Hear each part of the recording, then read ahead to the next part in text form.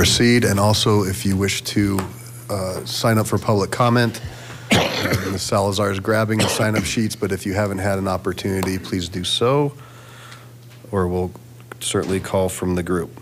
So with that, will the clerk please read item 4? Item 4, Resolution 2023-1, appointing the Mayor Pro Tem of the City Council of the City of Lakewood. Okay, so every year we choose a Mayor Pro Tem, and I'd like to just take a moment to thank Mayor Pro Tem Vincent for her year of service. Really appreciate all that you've put into. There's a lot that goes into the role, not only here on the dais, but out in the community, and you've done an incredible job. Certainly a challenging year in some ways, so thank you very much. And Councilor Abel, you are up. Thank you, Mayor. It is my extreme honor to nominate Wendy Strom to be our next Mayor Pro Tem. I believe that Ms. Strom, Councilor Strom is a role model, a non-divisive member of council. That's fairly rare. And I'm proud to put her name in nomination. Thank you. I second. Okay, we have a motion and a second. Any discussion on this? Okay, seeing none, please cast your votes. Councilor Springsteen.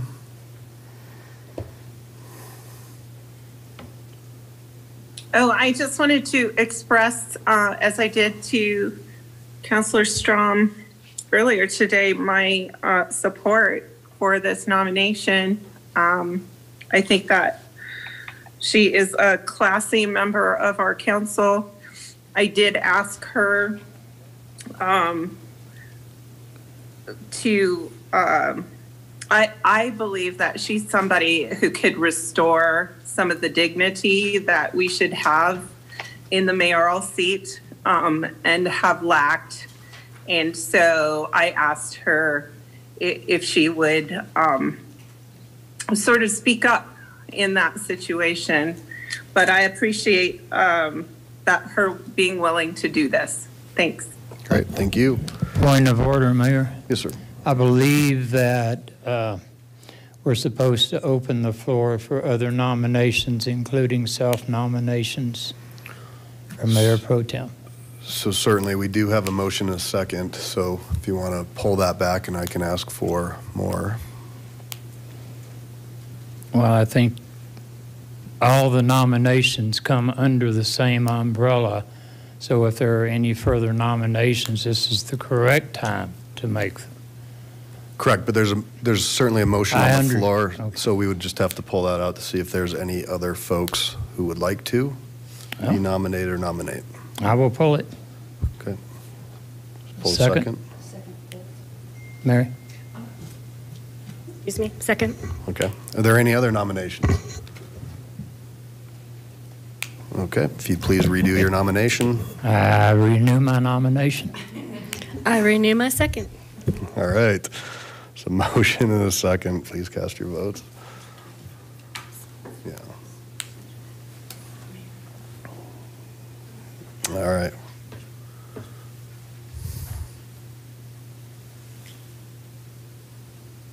On this?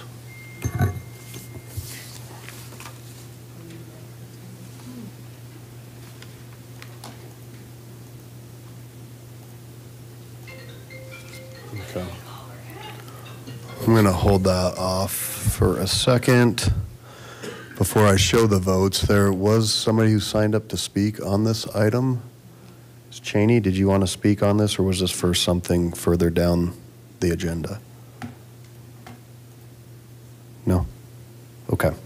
All right. Well, with that, congratulations. 11 ayes, 0 nays. Look forward to serving with you this year.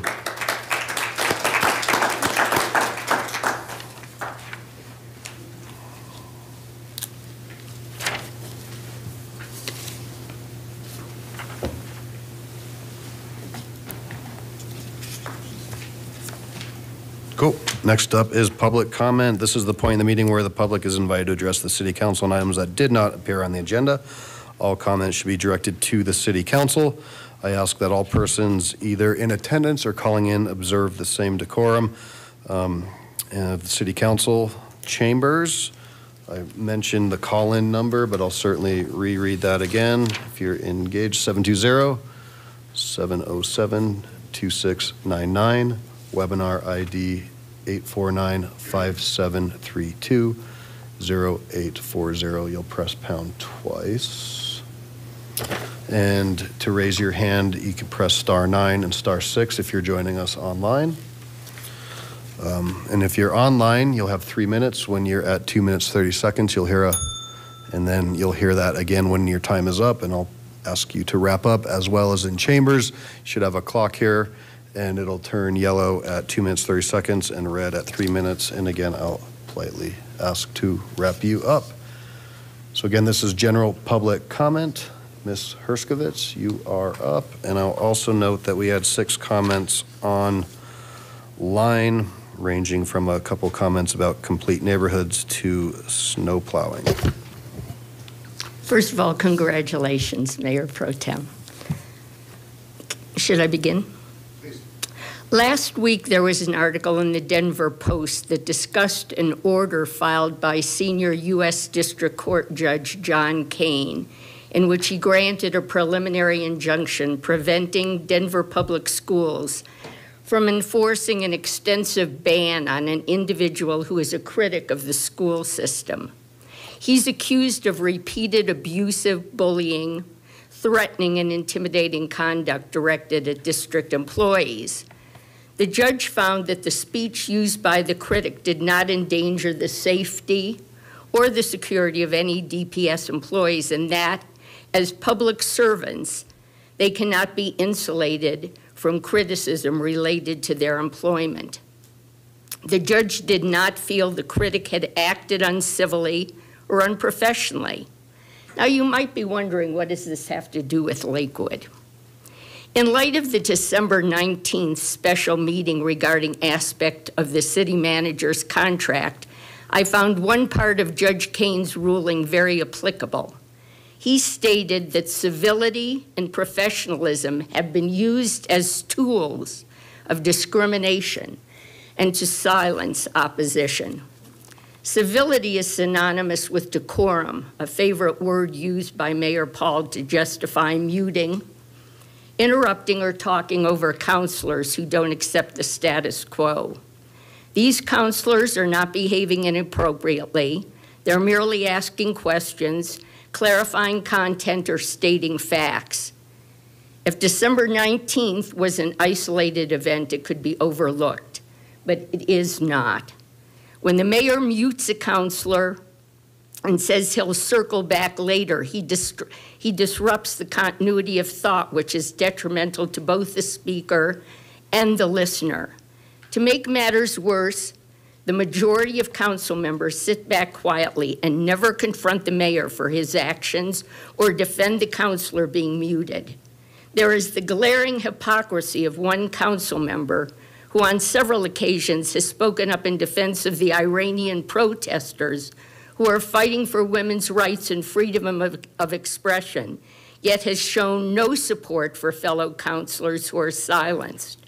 In a recent interview, this same individual referred to these council members as disruptors. You are a body made up of individuals who have diverse thoughts and policies. You must work together to best represent your constituents. Lakewood likes to present itself as an inclusive community that welcomes diversity. That should also apply to ideas. Thank you. Great, thank you.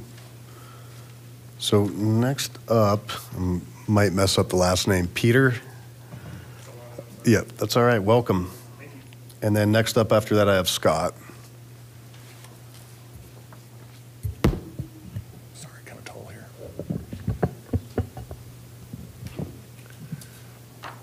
All right, thank you. Just begin anytime? Yep. Okay, thank you. All right, my name is Peter Zawistowski, and I'm here with my wife, Katie, and my son because we are concerned about the recent bridge closures by Green Mountain Water and Sanitation District, which I will refer to as GMW, in Lakewood Parks Ravines open space. We have been homeowners and residents of the Green Mountain neighborhood for over 10 years. Katie grew up in the neighborhood and attended Divinity Elementary, as does our son today. We love our neighborhood then and now. There are 3 bridges within Lakewood Parks Ravine's open space. This open space backs directly to Jefferson County Public Schools, Divinity Elementary, and Dunston Middle School. These bridges have historically served a dual purpose. 1, as wastewater conveyance piping, and 2, as pedestrian bridges within the open space to traverse the uniquely steep terrain. GMW has recently posted signs on all 3 bridges stating that pedestrian use of the bridges is considered trespassing. We respectfully request that as representatives of our city and community, you reconsider your efforts to work with GMW to prevent the closure of pedestrian bridge use for the following reasons. These bridges are highly trafficked by the community as a means to commute to school and for recreation. During the school year, families use them to safely commute to school. When schools are not in session, the bridges are still used by families to gain access to playground at Divinity Elementary and track and fields at Dunston Middle School for extracurricular activities. Without the bridge, walking would be impractical, as the alternative to cross the ravine without the bridge is unsafe. Walking around the ravine would mean doubling the distance to school. Driving children to school is an option, but the ability to walk a safe and scenic 10-minute path to school should be preserved. We all would agree that a walkable community have both tangible and intangible benefits to all who live in the area. The ravine is very steep with large drop-offs, so hiking, biking in the area without these bridges is unsafe and would damage the slopes. When the bridges are closed, recreational options in the area will be greatly diminished. It is obvious and clear, as shown by the extensive trail network visible by public satellite images, that these bridges have been utilized by pedestrians for decades. This can be attested by many community members, homeowners, some even original, that have lived in the area for 30+ years, in our neighborhood built circa 1960, 1970. Any argument that these bridges were never meant to serve as pedestrian use is without merit or is without the best interest of the community. If not originally intended for pedestrian use, why are all 3 bridges open to trails on both sides and contain pedestrian railings? Further so, the northernmost bridge has a sidewalk leading directly to it, presumably owned by the city of Lakewood. Surely the use of these bridges for pedestrian traffic for over 50 years must serve as precedent. Barricading will be an eyesore to the beautiful open space as well. We are asking our community leaders to work together for the best interest of the community and to come up with a solution with GMW to maintain this critical bridge infrastructure. Walkable communities are important. Open space access is important. Please assure us that we can maintain the walkability and open space access we've had for 50 years for future generations like our son to utilize and enjoy. Thank you. Great, thank you. Scott? And I have Katie. All right. Welcome. Good evening. My name is Scott Stefani. I'm also a resident of Green Mountain neighborhood. I just want to show my support for Peter, along with just to make sure everybody up here understands that there are dozens of families that have the same interest in that open space. So I'll make it short and sweet. Cool. All right, thanks. Thank you. Katie, then I have Nicholas Kane after Katie.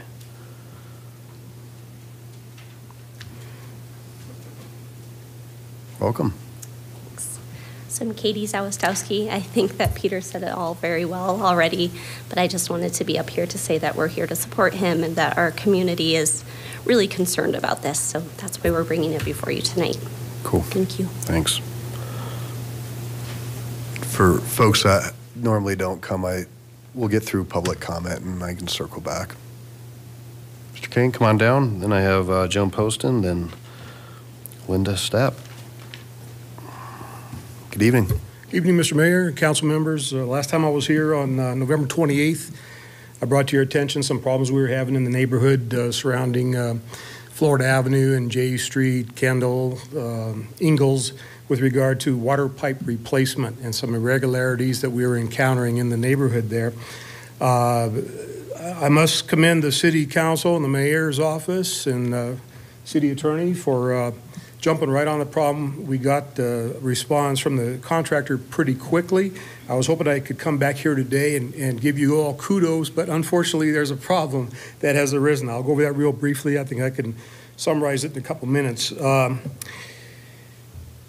On December 5th, Colorado Civil Infrastructures Incorporated distributed flyers to the neighborhood indicating that the water would be shut off from 8 a.m. to 3 p.m. in order to connect to the new water service. This is something we were all anticipating waiting with bated breath, because it had been 6 months since they started tearing up the street and replacing the pipes and everything. That evening, the water was back on, and we thought after nearly a year of disruptions, our lives would return to normal. I was writing a speech about how I was going to come back to the next council meeting and thank everybody for helping expedite the repairs and everything. However, 2 weeks later, on December 21st, I called the contractor to remove debris and pylons and some tractors that were still parked on the 6100 block of West Iowa. They were removed within 24 hours. However, on December 23rd, a gentleman who I'll describe as a whistleblower within the contractor's office called me on the telephone to say that the water had never been switched over. So none of us in the neighborhood were advised that, despite placing notices on the doors that the water was going to be switched over, it never took place. They just quietly removed their equipment and never came back. However, the whistleblower called me. I do have his name and everything if it's needed later on. I verified his veracity to the best of my ability. He stated that the water was never switched over. The contractor was unable to get lab samples that would pass. By that, he explained that asbestos water pipes under Florida Avenue are contaminated with bacteria. If they have to replace the line with PVC piping to get rid of the contamination, it will take up to 2 years. I want to make sure the city of Lakewood is aware of this development. He admitted that 6 known cases of residents contracting bacterial infections from the tap water are known to the contractor. A 7-week job has gone well over 6 months and is $750,000 over budget as far as the contractor is concerned. The whistleblower further stated Denver Water provides water to all surrounding suburbs, including Lakewood.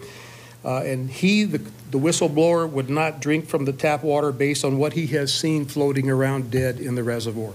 So that was an eye-opener for me.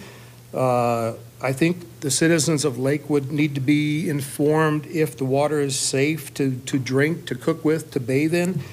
And I would just request that in the future, a low bidder is fine. I understand how that works. Government contracts are usually awarded to the low bidder. But I would just ask that the low bidder their background and their performance be checked to make sure that you're not going to run into more problems than the job itself. That's all I really have. I just want to bring all that to your attention. And if anybody has any questions for me, I'm happy to provide them. But like I said, this could be the whole infrastructure for metropolitan Denver is deteriorating, falling apart. Our neighborhood is just a microcosm of everything going on around the metro area. So you may also be victims of this type of water contamination in the future. And Councilperson Stewart was kind enough to help me, and she got back to me in a timely manner, and I appreciate it. Great. All right. Thank you, Mr. Mayor. Yep, thank you.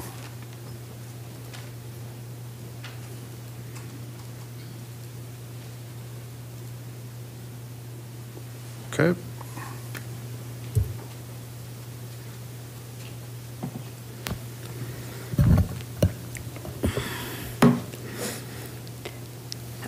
Hello, my name is Joan Poston, and I've been here several times, and I'm back again. It's a ringing the gong one more time. So, what has happened with the land at 4th and Union? I'm not sure. I don't think it's titled yet.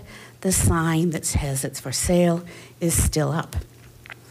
I have talked to several people, and you know that I have had a FOIA, and the FOIA was supposed to be returned to me on 1/5. They are delinquent. I have written a couple of congressmen, and we are still working on this situation. But while I was working with this, I did call the Public Health Department. They do have this new department. The department is called the Department of Health Equity. And I've been trying to explain to them how it's not equitable to put small children in affordable housing on alleged contaminated land. And that time he said to me, well, there is another little problem, and it has to do with the 15 acres that we know is contaminated because the EPA has put a restriction on this piece of property. And the EPA, it was covered over with cement. It's been capped. I don't know if you've heard of this. And with the capping of it, they have said that there can be no digging on this piece of property. None. So somebody came up with this brilliant idea that for this piece of property, we should make it a park. And I started thinking, who could make this a park? And there were two entities that I came up with. The Open Space, Jefferson County, and Lakewood, the park systems here. So last Thursday, I did go to the Open Spaces Advisory Committee meeting, and I talked to them about how my advice to the advisory committee was if anybody came to you and said, let's make this a park, that they say no. So I don't know what's going on with it. I don't know the background. All I know is this gentleman at the Public Health Department told me this, and I was shocked. And so here's my piece of advice to you all. Someone comes to you and wants to give you a piece of property, 15 acres from the 4th and Union, say no. Thank you. Linda, Robert, then Carrie.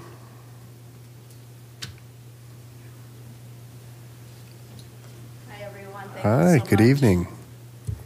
Oh, it's still going. But anyway, my name is Linda Stopp, and I We'll live start it in over. Ward 4. First, I would like to thank all of you for your support and careful consideration of plans and policies that make our city more sustainable and regenerative. As you know, Lakewood is part of a network of human communities across the globe that are interdependent. There's only one blue planet for all. Both citizens and government officials must be excellent stewards of its bounties. The impact that our city makes to foster this global interdependence is essential and vitally important. The time is now to make a difference. To that end, our citizen group, Clean Energy Lakewood, an offshoot from the Sustainable Neighborhood Network, is here to ask you to rapidly increase the actions we take in Lakewood by updating and revitalizing, then strategically utilizing the Lakewood Sustainability Plan. Specifically, we ask that a Chief Sustainability Officer position be created and funded with the staff needed to make meeting our current and future goals possible. The new position will champion sustainability innovation and implement new technologies to meet the specific needs of our city. Secondly, we ask that you strengthen communication about our sustainability plan's goals and priorities with citizens and businesses to increase awareness and action. We must make citizen participation a priority. Our city should hold educational forums to review current climate change impacts and gather citizen input. These forums can assist the new Chief Sustainability Officer and staff in implementation of projects and policies. In addition, the new Chief Sustainability Officer position will make possible an increase in outreach to young people to garner their creativity in addressing climate change and in engaging Lakewood's citizens in positive outcomes. Finally, I ask you to consider linking emergency preparedness and climate change mitigation to our sustainability and regenerative efforts, emphasizing prevention and regeneration rather than return to the status quo. The deleterious effects of climate change have a greater impact on on low-income people, seniors, and other vulnerable populations. Equity, resilience, and social change can be emphasized in our city by our example. Can you wrap up your comments, Our please? example in the everyday living and thriving in our amazing Lakewood. Thank you. Great, thank you. Robert, Carrie, then Jana.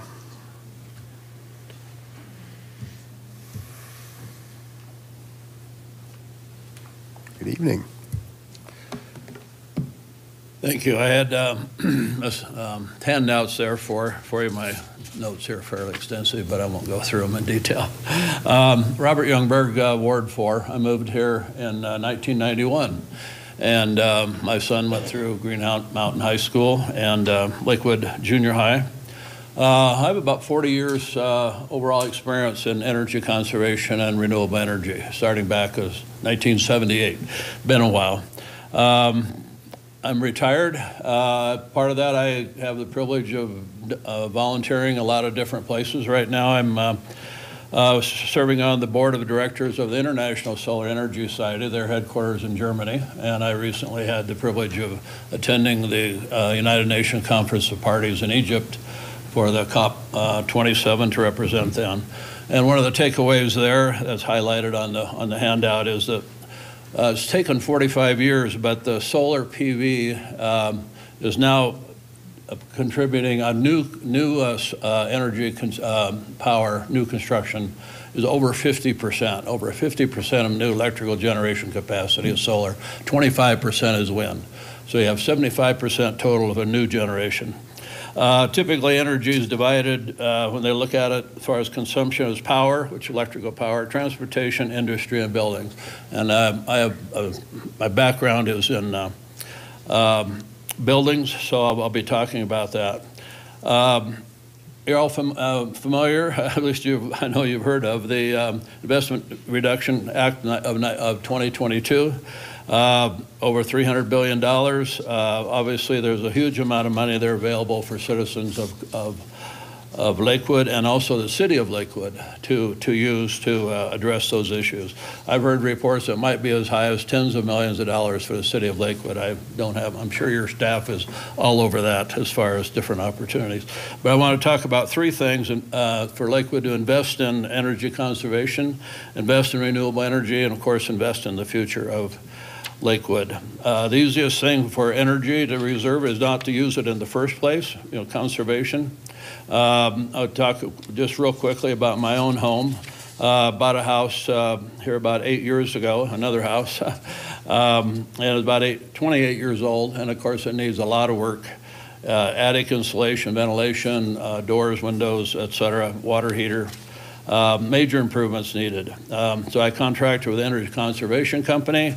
I also installed a solar system. And between the two, I got a little report here from Excel that's on page 2, is that I am using 91% less energy than my efficient neighbors and 95% less energy than all my neighbors. And that is not an extreme amount of money investment there. So on the third page, next page in December, 100% in December for solar. And here's some numbers here on the third page as far as what kind of energy conservation and energy investment could be made. So thank you for taking the time. I've got some references there, and I'd be more than happy to talk with any of you individually at any time. Thank you. Great, thank you. So I have Carrie, Jana, and Tom. Carrie, you going to bring down your little friend, which not very often we get a little furry guy down at public comment. I was trying to keep her under wraps though. Okay.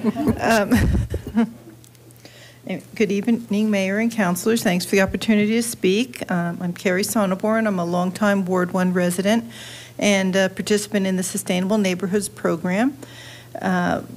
And I want to talk today about few different things. Recycling, in particular, is and how it's a basic element of the circular economy.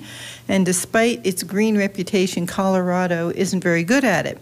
As a state, Colorado kept just 16% of its waste out of landfills in 2021. The national average is 32%. So not real impressive there. But the Colorado Producer Responsibility Program for recycling is going to require companies that sell products in packaging, paper, and food service type products to fund a statewide recycling program starting June 1st, 2023.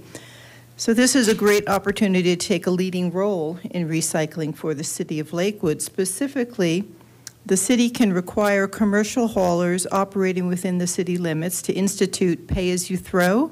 The more trash you put out, the more you pay. And inclusion of recycling services in standard trash collection. Another way to decrease trash is by composting. However, apartment dwellers and non-gardeners need other options. You may be aware that the City of Edgewater has partnered with a local company called Scraps, which picks up compost from people's homes for a fee. I'd like to suggest that Lakewood could collaborate with Edgewater and Scraps and maybe bring there is a fee attached to that, but perhaps by collaborating we could bring the fee down more, and I think it's very worth investigating. I'd like to mention the benefits of urban trees. They reduce the cost of doing all kinds of other work, including stormwater management, air purification, slope stabilization, reducing heat islands, and water retention. And they even can advance environmental and social justice as they provide human health benefits, biodiversity, bird and pollinator habitat.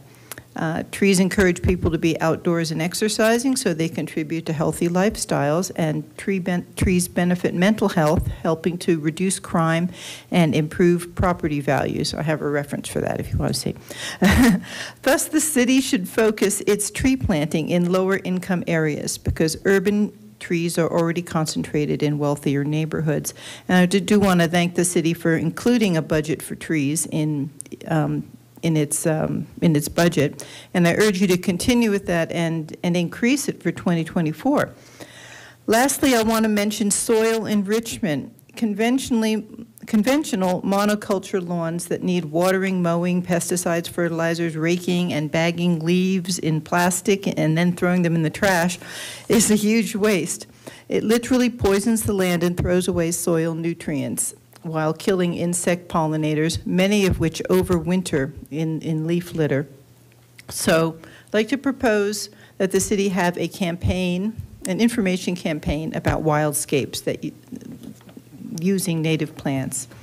And to wind it all up, the complexity of all these issues suggests that a chief sustainability officer is essential and that this should be being debated by the City Council. Thanks for all you're doing and that I know you will do in 2023. Thank you. Thank you. Jana, Tom, and then Elizabeth.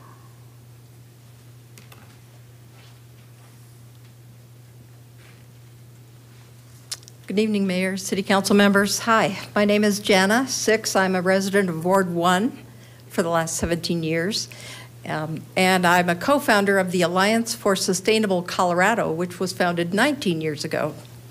So in that role, I have had the chance to work statewide and even nationally on sustainability issues, bringing people together to talk about, well, what are the sustainability issues? What does that mean? And what's a priority? And how do you get it done?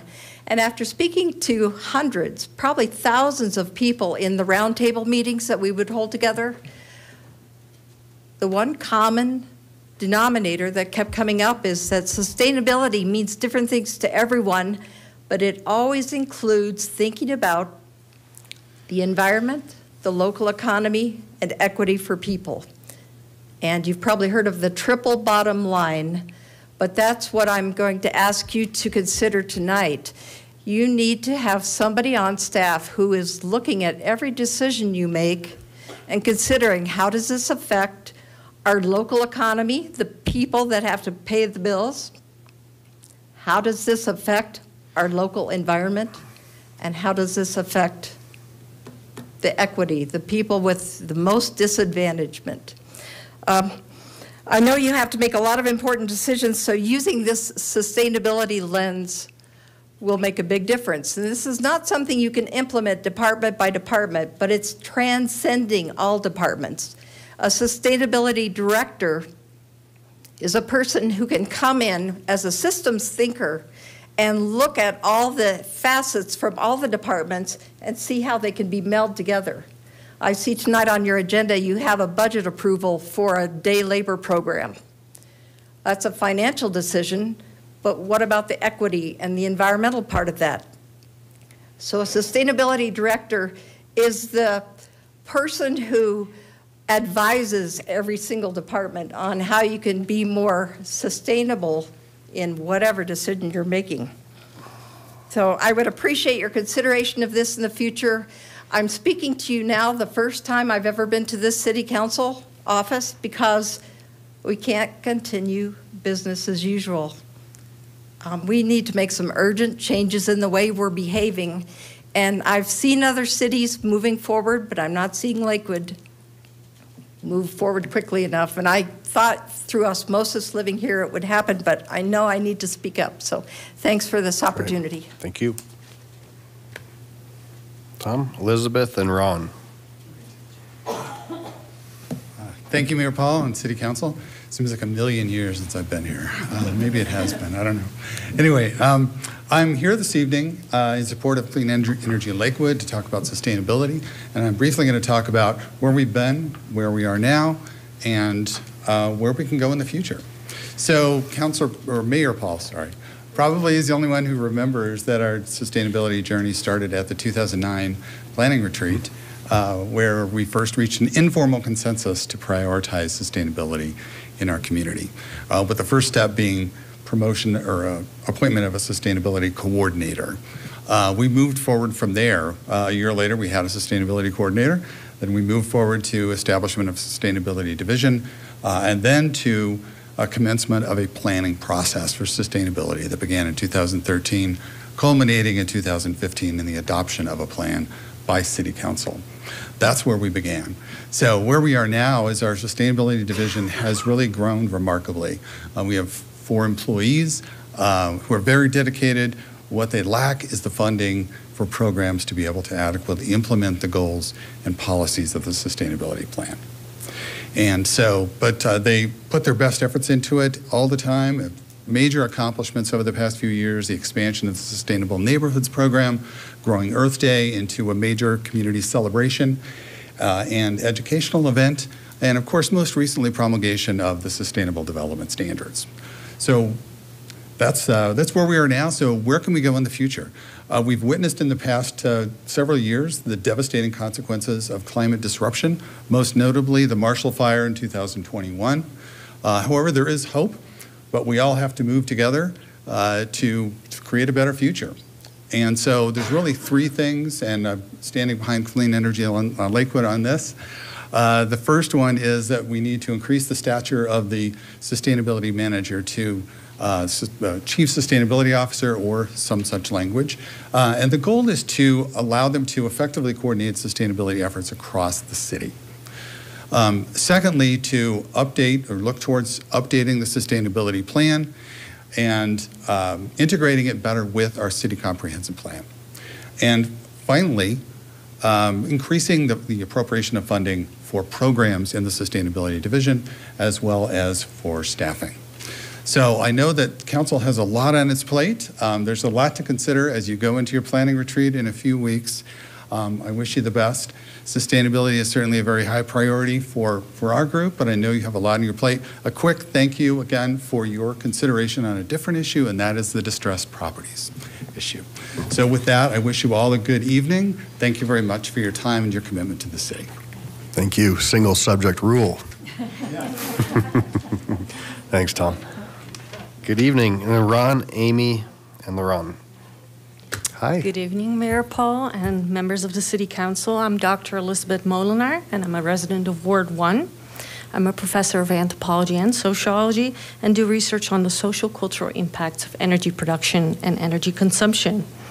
I'm an active member of the Sustainable Neighborhood Network in Sustainable Iber, and I am also active with Clean Energy Lakewood.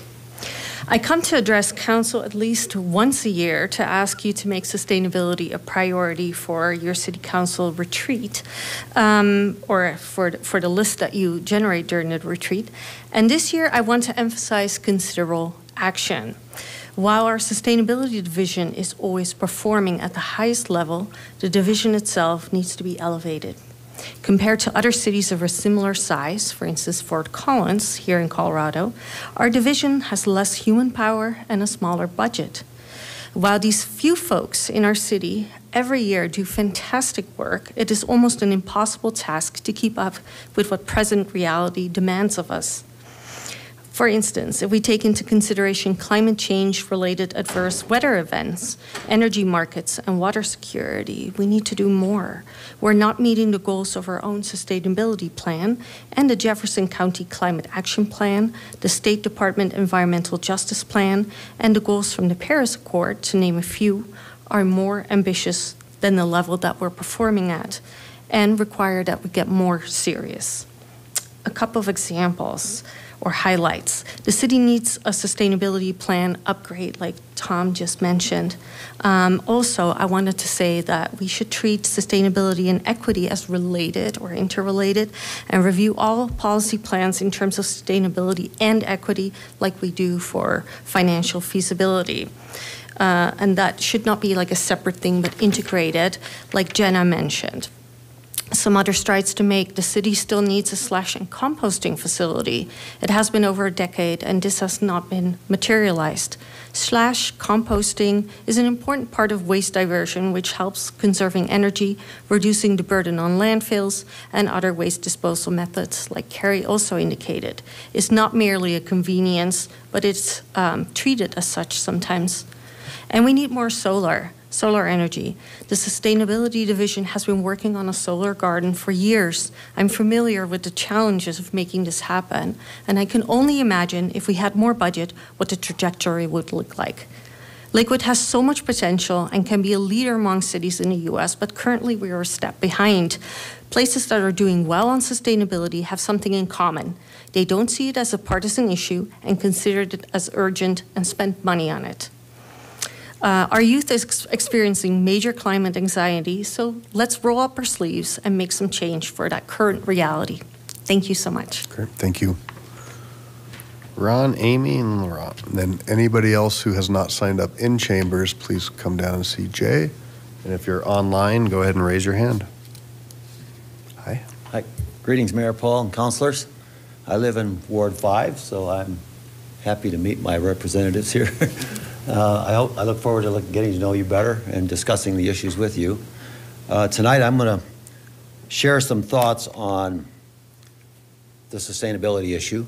I'm on the Clean Lakewood Energy Committee, and I want to talk about the economic benefits of doing sustainability.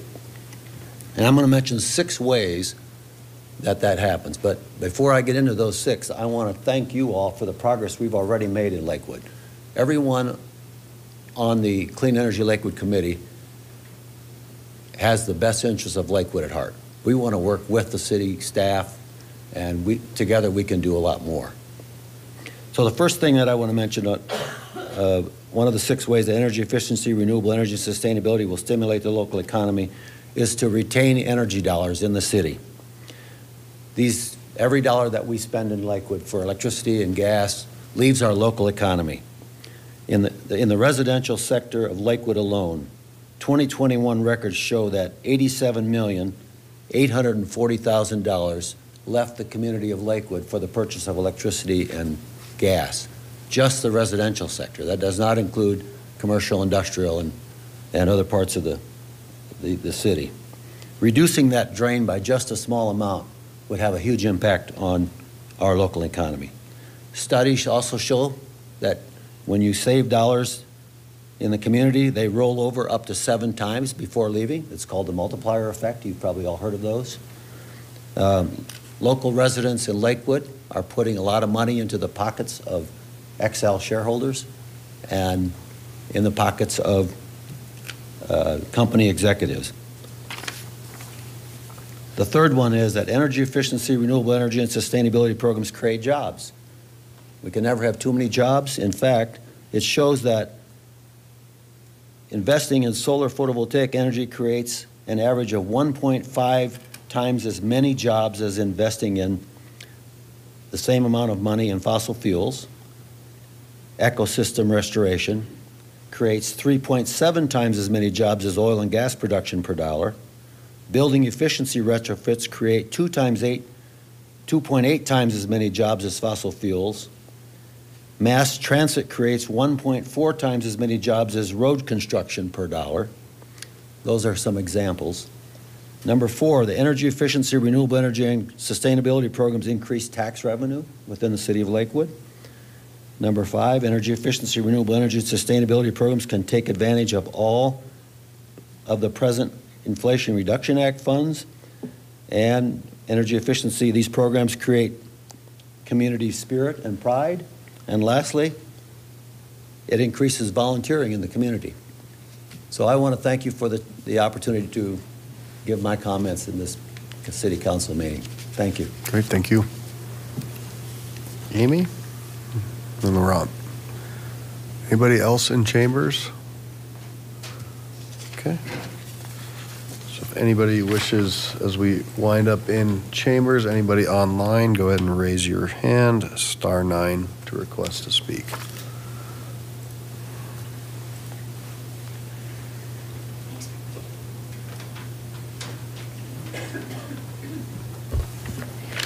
Welcome. Mayor Paul and City Council members, thank you for the opportunity to speak. My name is Amy Allen, and I live in Ward 3. I work at the National Renewable Energy Laboratory, but I'm here tonight as an individual and a member of Clean Energy Lakewood. As the other speakers have noted, Colorado is already experiencing serious consequences of climate change, including through more frequent wildfires and prolonged drought. Here in the Front Range, we suffer ozone pollution that's now considered in severe non-attainment of the federal standard, to which oil and gas extraction and CO are prime contributors. Beneficial electrification, or electrification of fossil fuel combustion-driven processes, is a significant step that will be required in order to curb carbon emissions to make a significant impact in fighting climate change. Here in Lakewood, an empowered chief sustainability officer could help advance these goals by distributing incentives, leveraging utility, state, and federal funds, and implementing ambitious energy performance standards in new and existing city buildings. Heat pump technology, both air and ground source, has improved greatly in recent years, making all-electric space heating feasible and efficient in climates like Colorado's. A 2018 analysis by the Southwest Energy Efficiency Project concluded that in typical residential new construction, an air source heat pump serving a home with the Denver area's electricity supply would reduce carbon emissions by 30% relative to a gas furnace.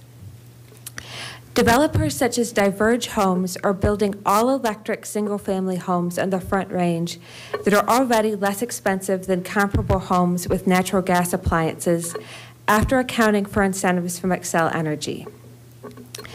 An analysis by the Rocky Mountain Institute in 2018 found that in many locations in the U.S., all-electric appliances resulted in lower lifetime costs than natural gas appliances in residential new construction. Recent geopolitical events further underscore the benefits of being insulated from volatility in fossil fuel prices. This table shows available rebates for home electrification retrofits available from the City of Denver and Boulder County. The City of Lakewood can and should join these other cities in Colorado and be a leader on beneficial electrification, starting with creating a position of CSO and empowering him or her with a meaningful budget and staff. Rebate programs such as these in other communities also help by leveraging additional state, federal, and utility dollars, as other speakers have mentioned. Thank you for your consideration, and please continue your sustainability efforts with the creation of a Chief Sustainability Officer. Thank you.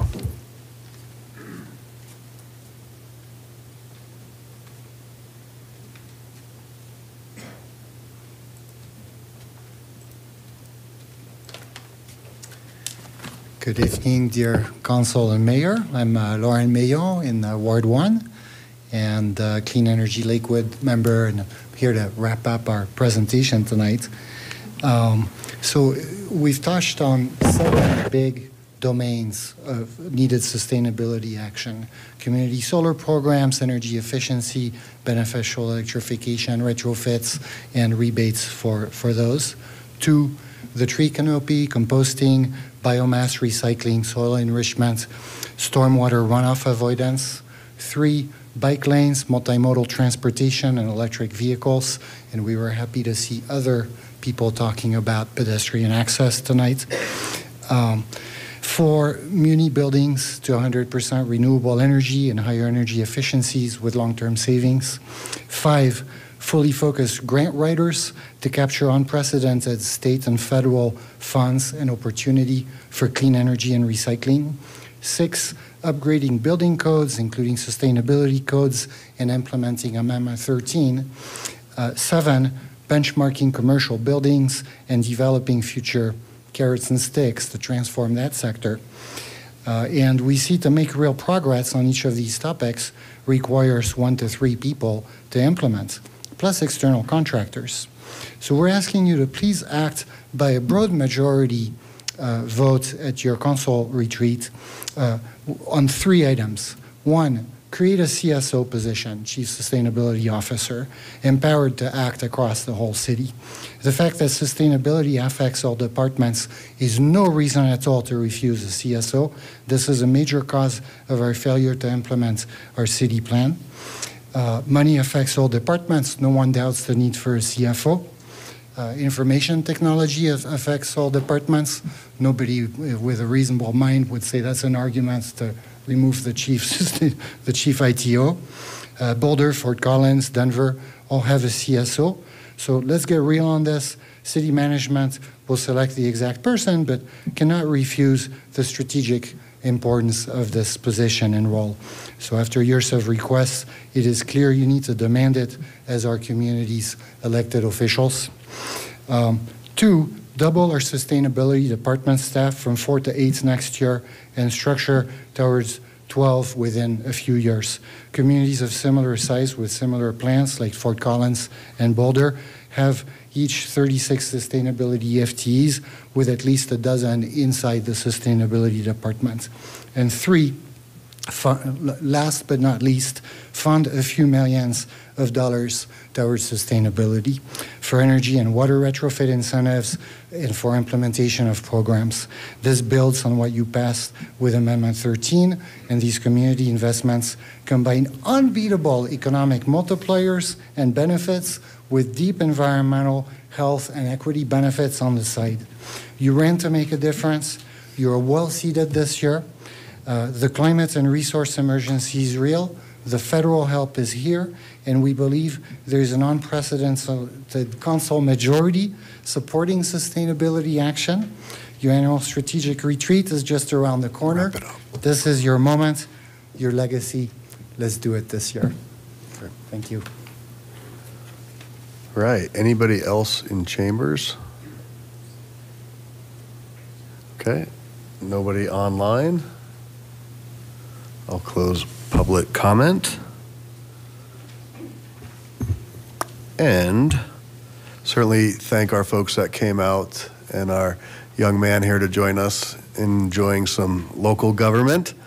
So thanks for taking time out of your Monday night. And I walked those bridges to school as well when I went to Dunston. So we certainly understand, and I think we've seen quite a bit of correspondence to council and encouraging our friends at Green Mountain Water to engage further.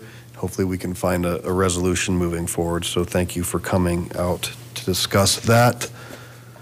Mr. Kane will certainly continue to engage.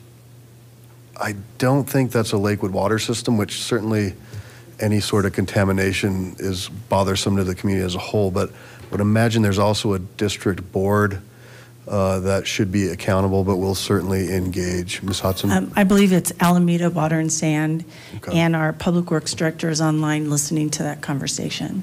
So he or someone from his staff will follow up. Great.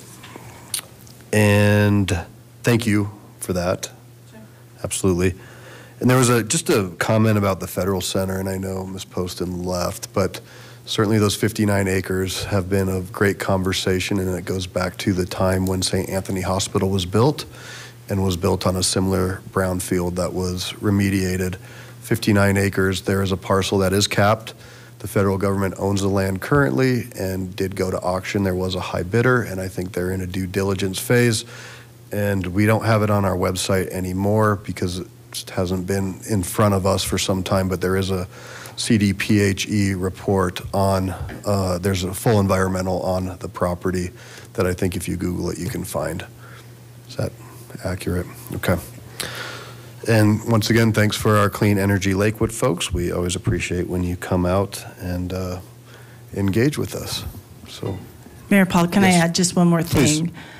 We will continue to work with Green Mountain Water and Sand to try to find a good solution for all of these kiddos and the park users who are trying to get across from the residents over to the schools as well as over to the park. So I've talked to our Community Resources Director today, and although we have been in conversations to that end, we're going to continue to see if we can find a good solution. So thank you. Cool. Thank you. All right. Well, we are moving along to the consent agenda. The use of the consent agenda has been made to expedite council action. It contains both resolutions and first reading ordinances. Resolutions are items of routine nature. Members of the public will have an opportunity in a moment to comment on any of the proposed resolutions. First reading ordinances appear on the agenda for the purpose of setting future public hearing dates and ordering newspaper publication of the proposed ordinance. No public comments will be heard this evening on first reading ordinances. The public will have an opportunity to comment on the proposed ordinances during the scheduled public hearings on the dates set tonight by City Council. Any member may request an item on the consent agenda be removed for separate discussion and action under general business. Will the clerk please read the consent agenda into the record? The consent agenda includes items 7 through 14. Item 7, Resolution 2023-2, approving City Council appointments to various boards and committees.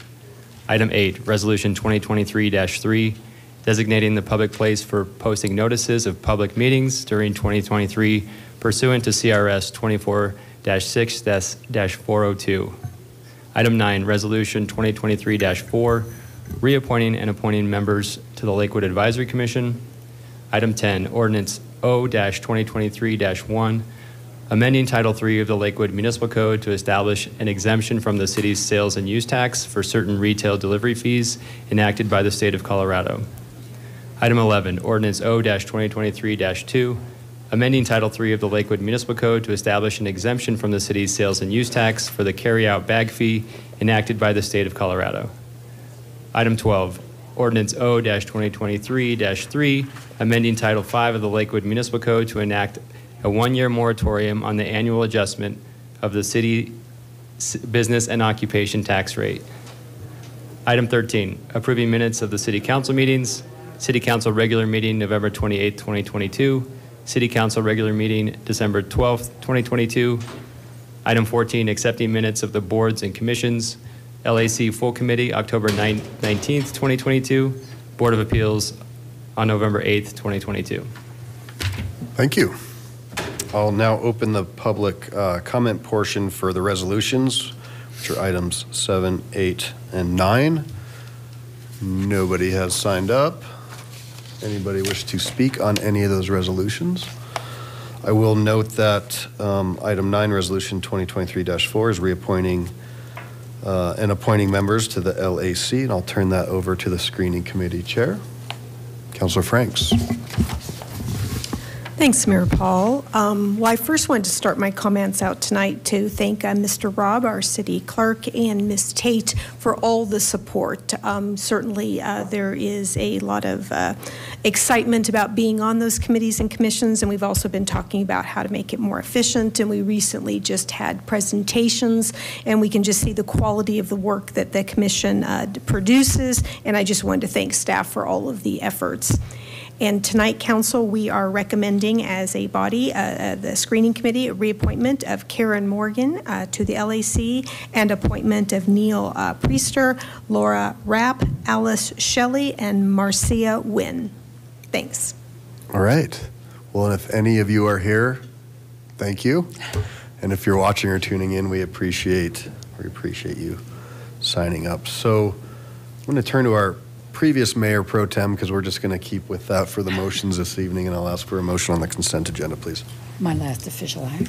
Mayor Paul, I move for the approval of the City Council minutes, the acceptance of the minutes of the boards and commissions, in order all ordinances introduced on first reading to be published in the Denver Post with public hearing set for the date included in the ordinance, and for adoption of resolutions, all of which are included in the consent agenda items introduced into the record by the city clerk. Second. Okay, we have a motion and a second. Any discussion on the consent agenda? Okay, seeing none, please. One clerical error, forgive me. There was a note, and we'll just note this in the record. The CML Maine representative will be chosen when the legislative committee picks their chair. So it does have somebody listed, but that'll potentially change. So with that, please cast your votes.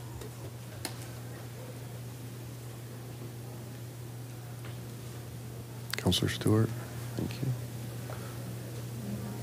Councilor Springsteen?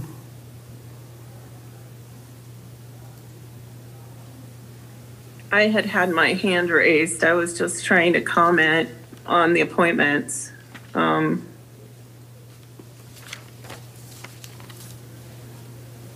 Okay, go ahead.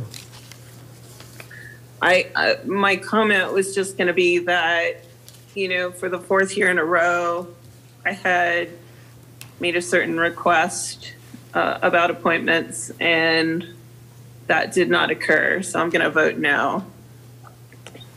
Okay. Can somebody push no, please? Oh, down this way. Okay. All right, that passes 10 ayes, 1 nay, the nay being Councilor Springsteen. Thank you.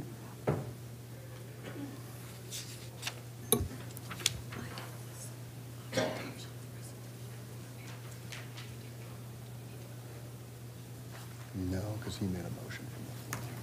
So we're cool.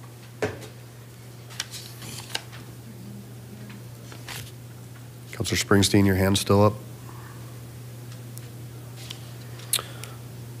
All right. Will the clerk please read item 15? Public hearing, item 15, ordinance O-2022-25, authorizing unbudgeted expenditure of grant funds in excess of $75,000 from Community First Foundation for Lakewood Day Works pilot program. Okay. I'll open the public hearing. I will note that there was a presentation, and there was not a presentation on Lakewood Speaks, but we have folks here to answer any questions. Nobody has signed up to speak. There was a letter in support submitted by the West Colfax bid. Seeing no comments, we'll close public comment, and I'll ask for a motion. Mayor Paul, I move for the adoption of ordinance O-2022-25 on second and final reading. Sorry. Second. Okay, motion and a second. Are there any comments?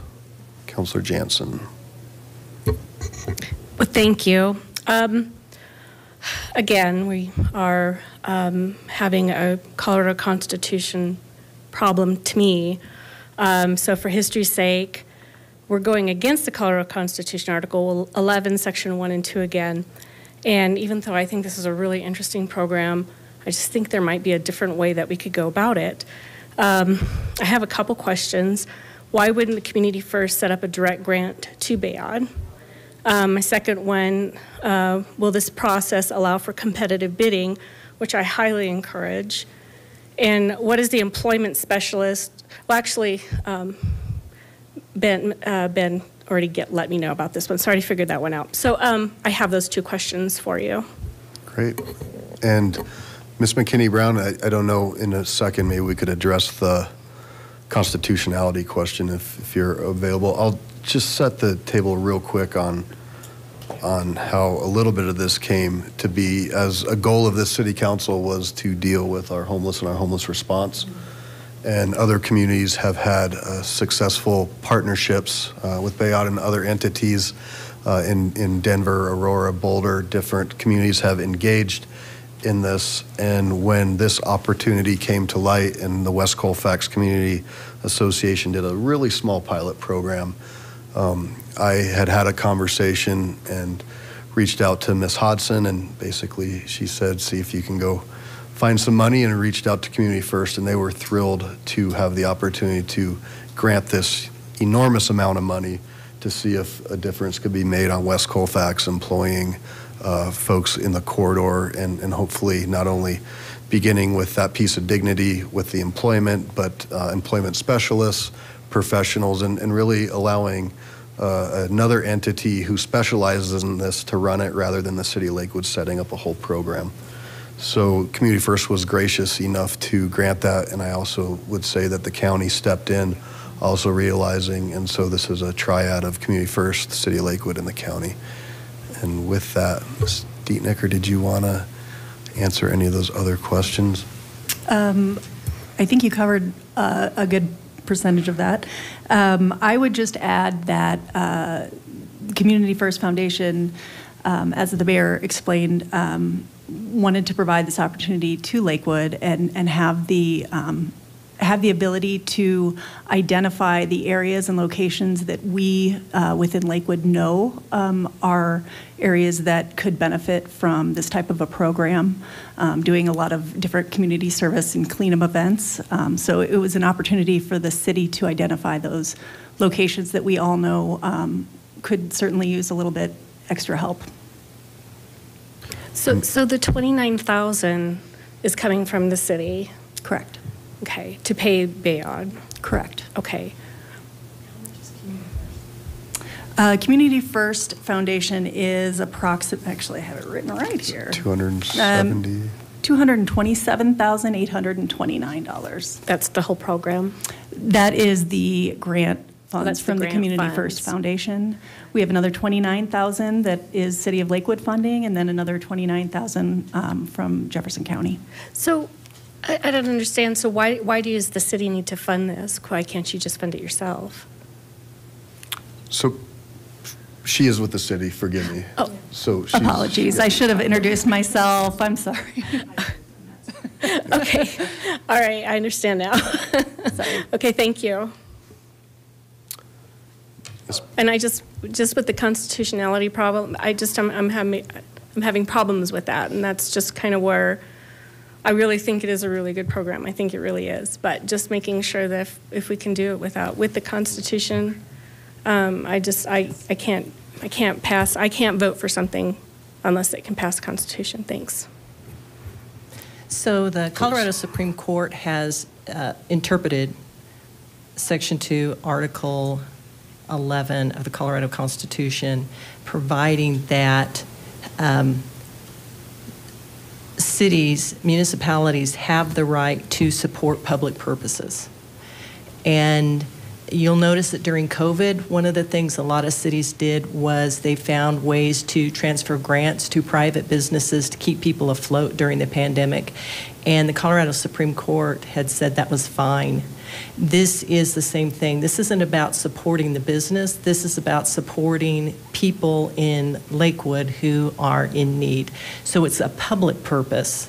It's not supporting the private business. And as long as it meets the public need, the Colorado Supreme Court has said that it is in line with the Constitution. And we do have representatives from Bayard here, just for council, and they are a nonprofit as well. Councilor Vincent.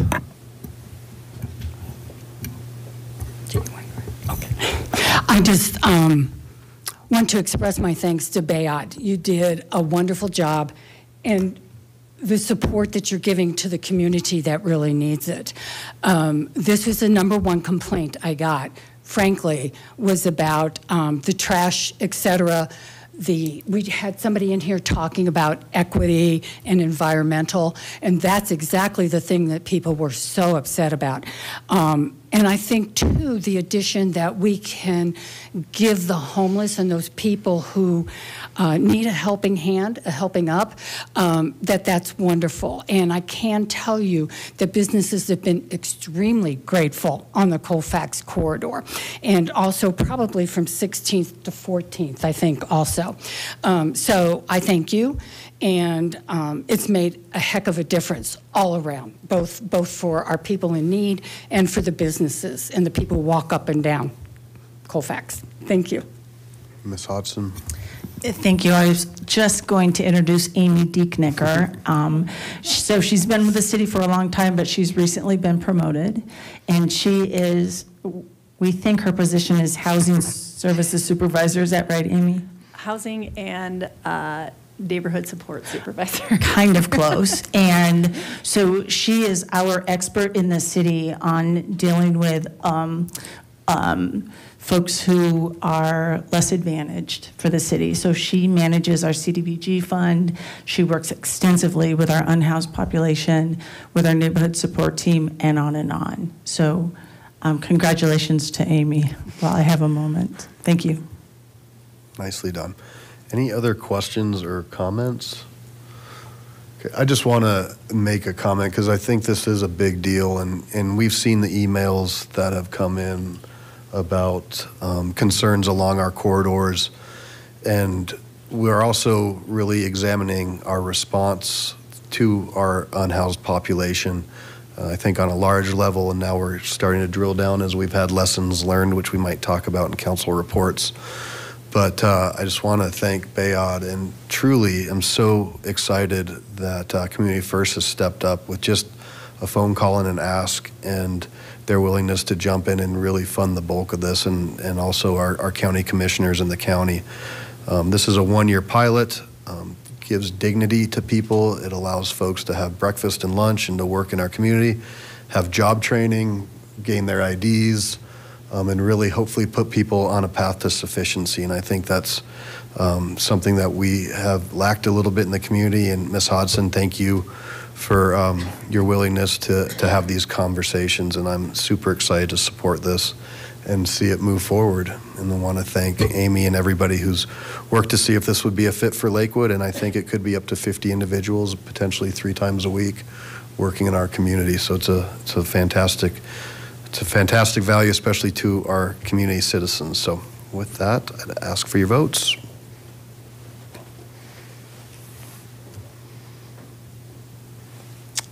And that passes 11 ayes. So very cool. Congratulations. Thank you. Thank you.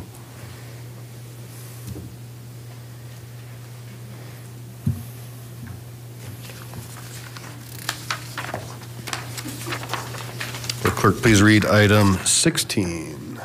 Public hearing, item 16, ordinance O-2022-26. An emergency ordinance authorizing the conveyance of a permanent utility easement to Public Service Company of Colorado to realign primary power lines serving the city's quail maintenance facility located at 1050 and 1060 Quail Street and 850 and 870 Parfait Street by and through an emergency ordinance for the immediate preservation of the public peace, health, or safety. Okay. Thank you for that. So those folks that can't see on TV or online, we did have some water spilled.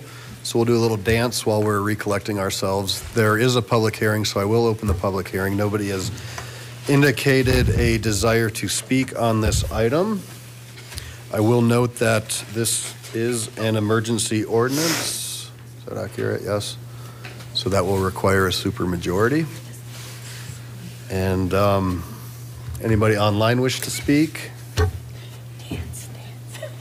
Okay, seeing nobody online, We'll close public comment. And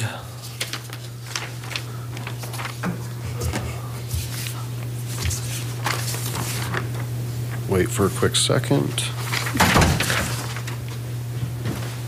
There was a... We good? We're good. All right. So we have closed the public hearing on this item. I'll ask for a motion, then we'll go to comments and questions. Okay. Mayor Paul, I move for the adoption of Ordinance O 2022-26 on second and final reading. Second. Okay, there is a motion and a second. Councilor Jansen. Or maybe it was pushed when we were cleaning up water. It's all right. No, I turned it off when I called on you. Yep, okay. So are there any questions or comments? All right, seeing up, Councilor Matt Guerrero.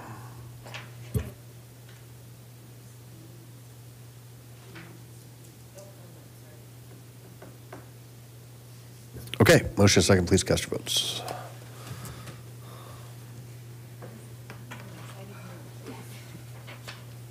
Passes 11 ayes, 0 nays. Thank you.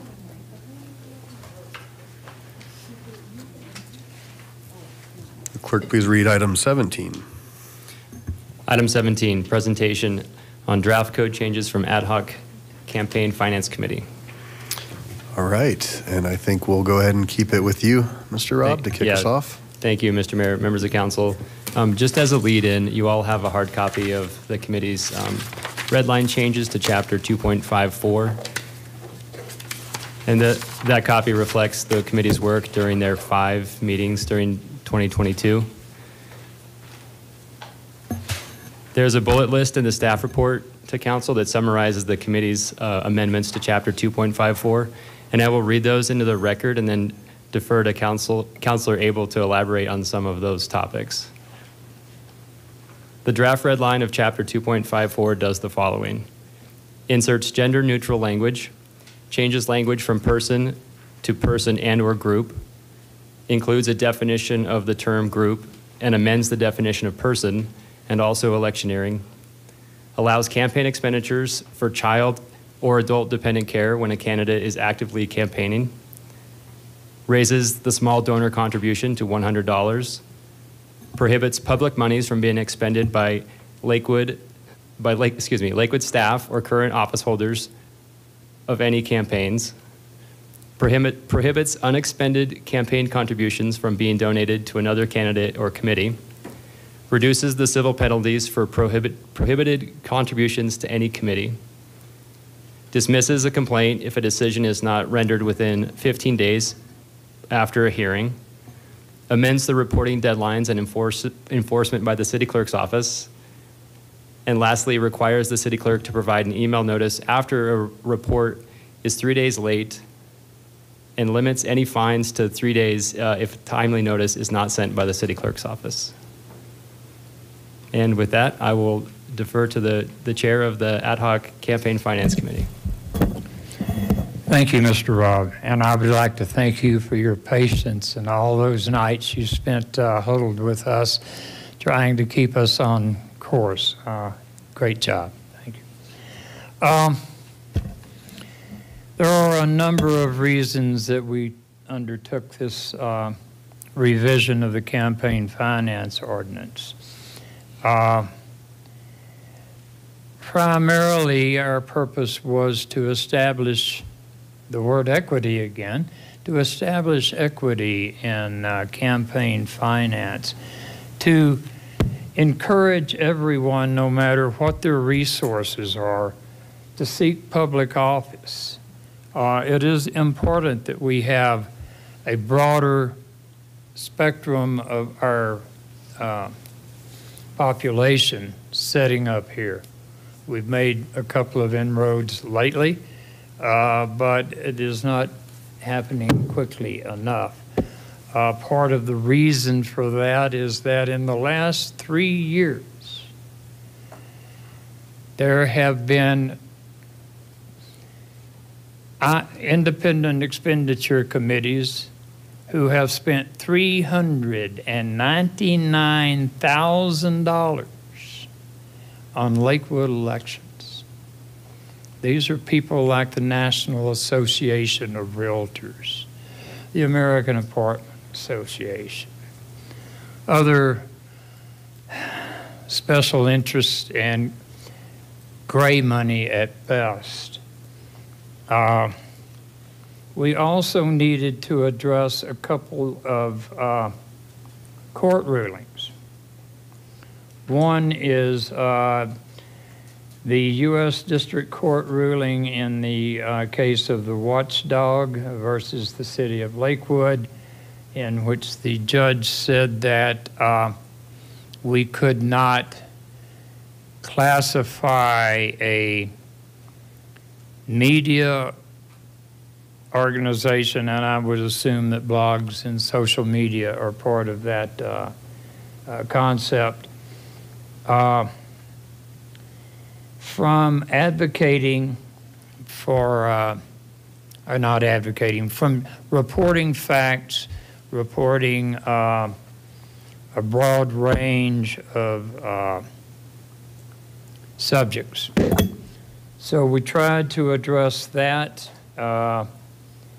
and there were also some concerns about the wording in our issue committee language. It was brought up by one of our public commenters. I think is a very good question, and I'll refer these questions to you shortly, Ms. Attorney.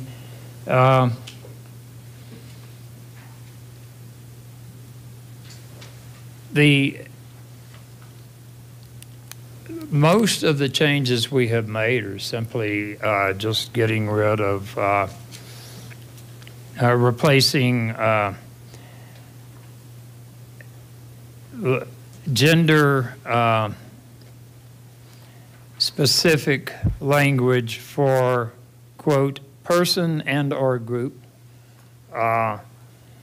But we spent a lot of time going over these needs. Also, there have been some concerns that in our ordinance, we have wording that says may or shall, or instead of shall, says may, and leaves a burden of decision on our city clerk's office. We have removed that and added percentage fines for electioneering.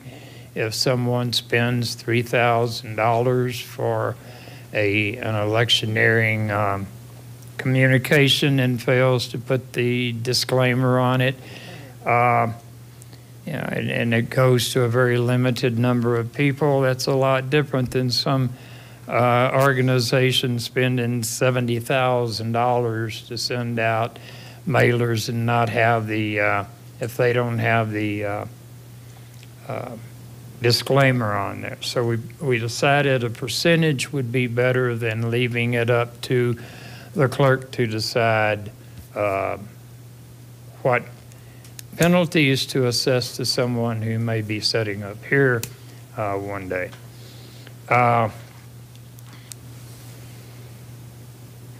We now have that may and shall option only for a hearing officer, so that it is not left to staff to make those kind of decisions. There is also a question over some recent ruling on a state law. We have the identical phrases in our ordinance that says an issue committee must advocate for a purpose or spend $200 or more. And the ruling, I believe, said that you can't have an or there. It has to be a multifaceted test. You must advocate for and spend $200 or more. So I wanted to ask our attorney if our new language in this ordinance resolves the issues raised by the U.S. District Court in the Watchdog v. Lakewood case, And if we should change the word "or" under issue committees to advocate and spend.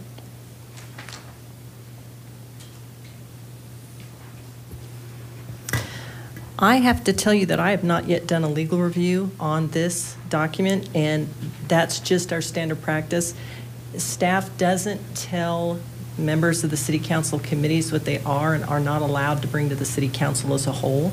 So this was what the committee presented, and it sounds reasonable, but I'll go back and do a review after the city council as a whole decides what they want to do on it. It's just too uncomfortable for a member of staff to tell a committee that they can't say something or that kind of thing. Well, that's a concern, but we are not doing this tonight. We're not voting on this tonight. So can you check into those matters or have Mr. Dorchak, who is our attorney in this rewrite? Absolutely. Everything that you've presented is sounds reasonable. The other thing is I really appreciate that you brought to the council as a whole's attention that there are 2 or 3 outstanding legal decisions that we really do need to incorporate. So absolutely, we will very much support you in that moving forward. Well, those decisions were one of the primary reasons for this revision. So with all that said, I'm willing to answer any questions. Mr. Robb can probably answer them from a more authoritative position. But I'd also like to think we've had only three people attended these meetings, community members, and 2 of them made very good suggestions for this discussion tonight. So I'd like to thank them as well and hope that council will move this forward for some legislation and to pull us out of our difficulty with those 2 court rulings. All right. And I will note that the RFCA does not have a staff recommendation, but it does mention that it would appreciate a full legal review if council so directs. Also acknowledge that there were 6 comments on Lakewood Speaks. I don't have necessarily a public comment portion on this here in live, but since we did have it on Lakewood Speaks, if anybody wishes to speak, I'll do that before we go into anything else. Seeing none, I'll go ahead and close that and go to Councilor Mayat Guerrero. Thank you so much. I really want to start with thanking Councilor Abel for his leadership on this committee.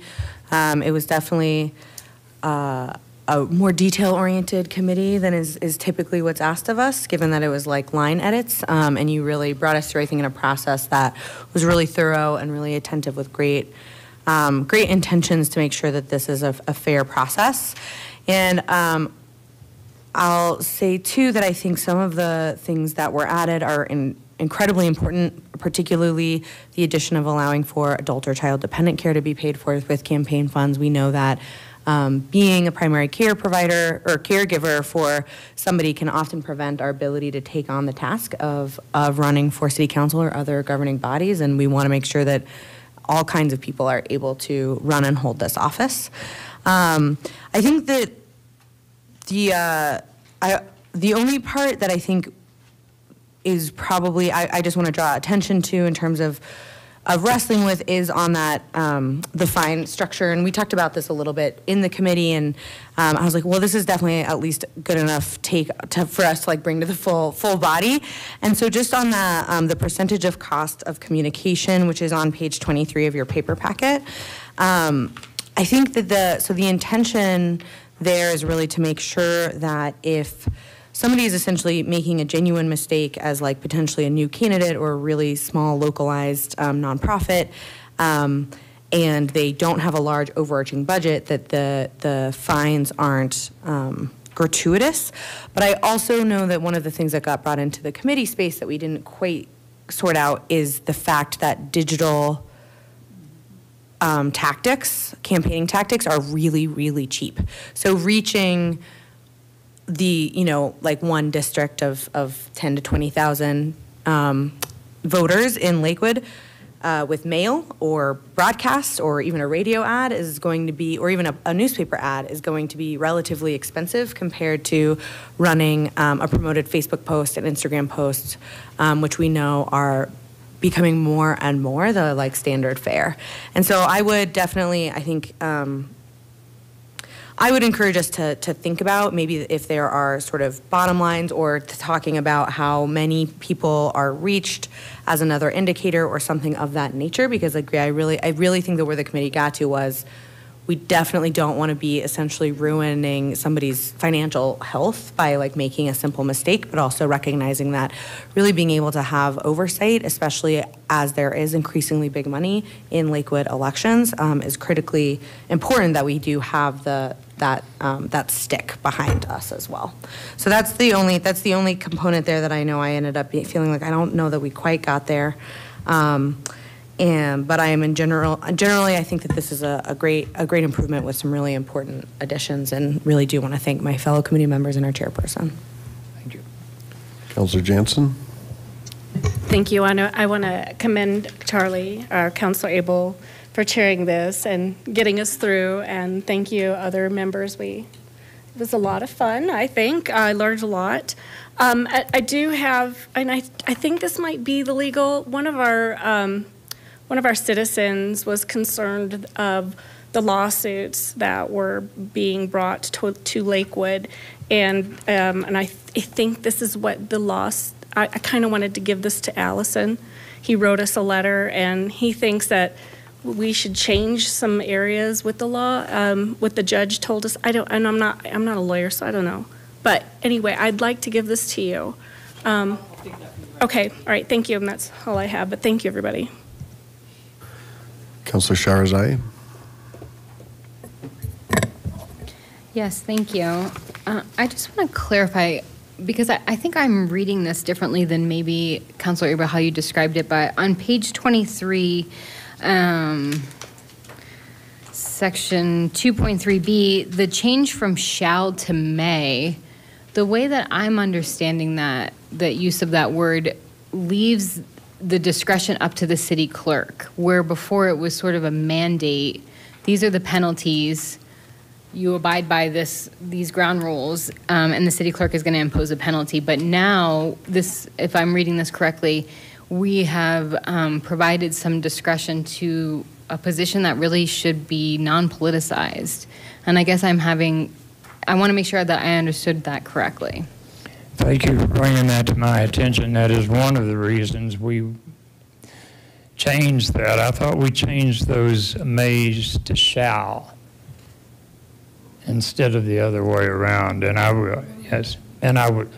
would agree that we don't want to put any burden on our staff to make a decision they're uncomfortable with. It's also in 2.2 above B, so it moves it from a shall to a may, which again I think reinforces that point that we've now provided discretion to the city clerk. No offense to Mr. Robb. Right, and we do say on page 22, section 2.2a, that a hearing officer may impose, and I think that is a proper leeway for a hearing officer to handle. Just to add on into this exact topic, because I also recall the same conversation, and I wonder, Mr. Robb, is this red line like tracked changes from the original? Because I feel like we talked about that, and I think the language used to say something like shall or may, like something really strange and long, and we tried to bring it down. Is that not correct? Or is that another subject? We tried to bring back between shall and may, and then I thought we decided that on section B, 23B, was going to be may. Oh, I'm sorry. Excuse me. So I think on 23B, we were going back and forth, and we went back to may. Thank you. I think the only other place that we changed it was on 2A, it was shall. We went back to shall, because I think we changed all the shalls to may except that one. Can I jump in there? Councilor Aller, go ahead. Thanks.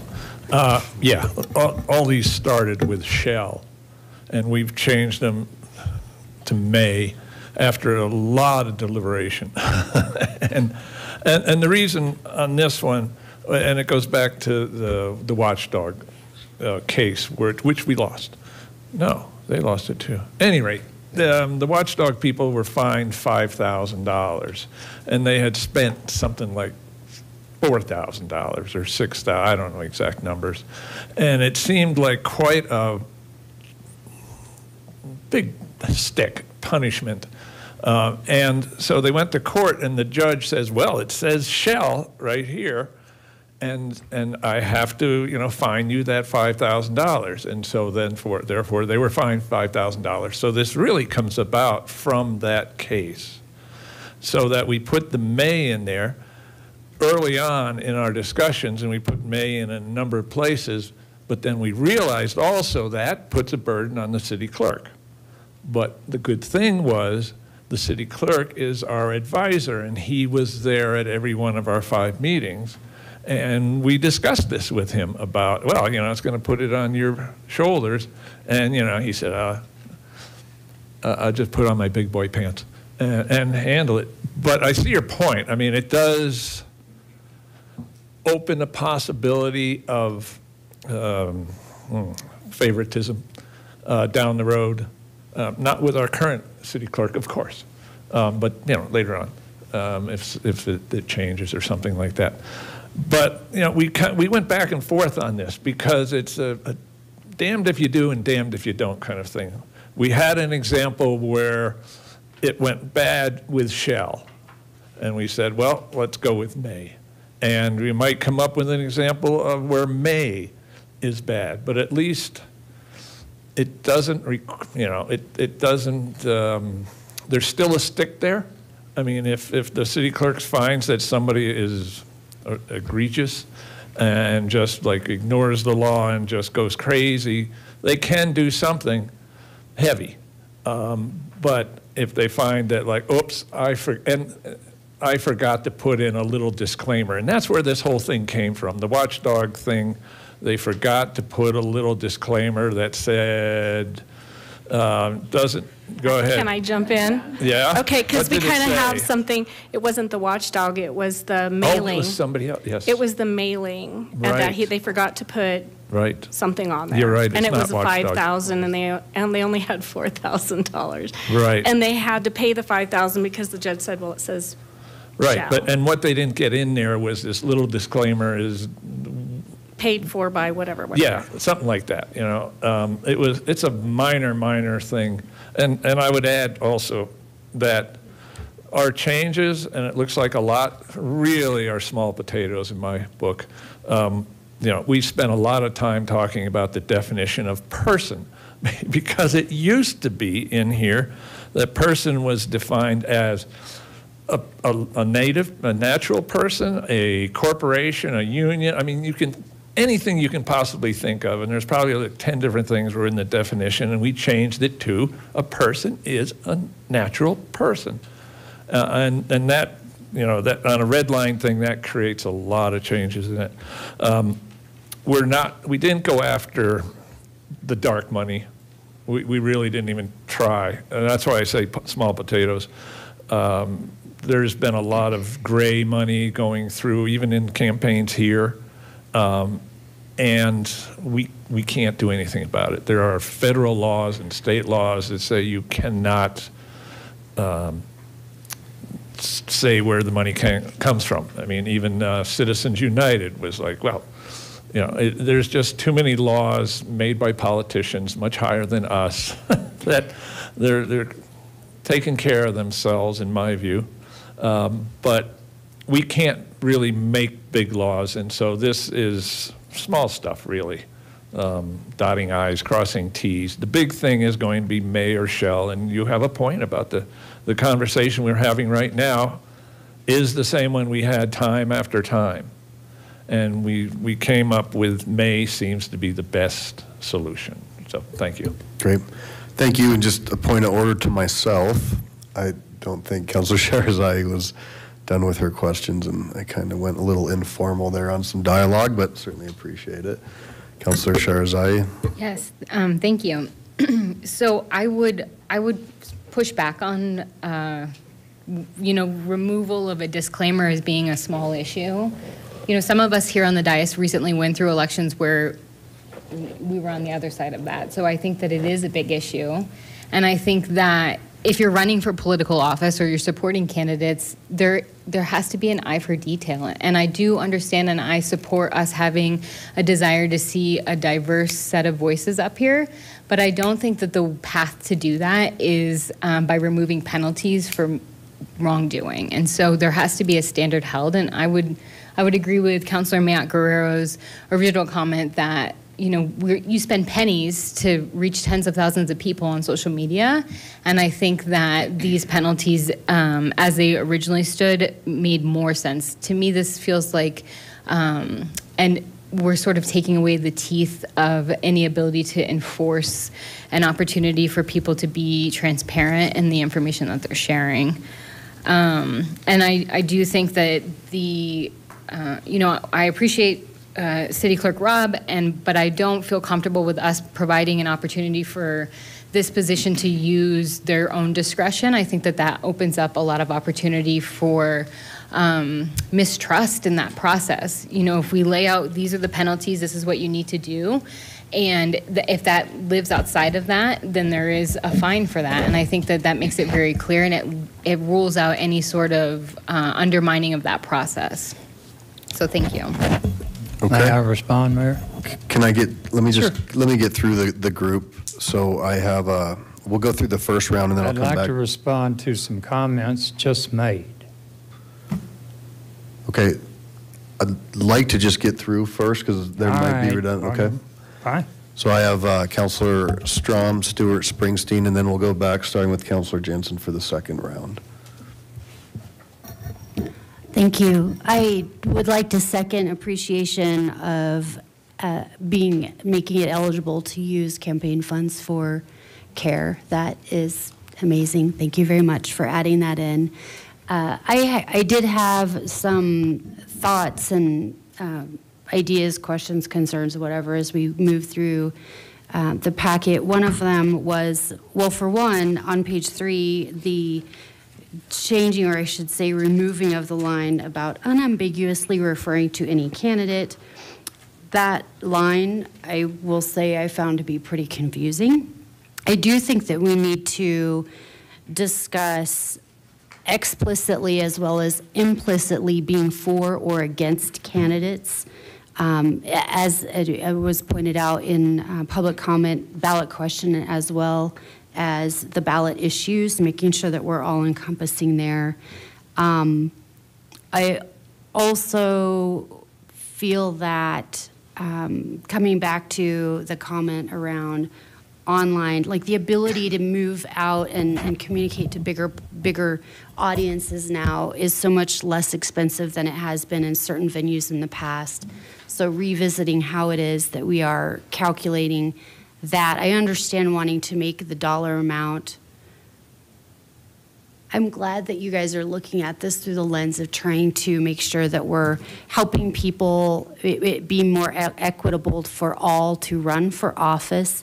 But at the same time, we do know that there are folks out there that will try to skirt the process. And I want to make sure that we're protecting our city from that happening in this age of misinformation and disinformation, really keeping actual information at the forefront and making sure that we are making the system transparent and very, founded on integrity is important to me. And some of these, I understand where you guys were coming with them, but I want to make sure that we are not moving away from that ultimate objective.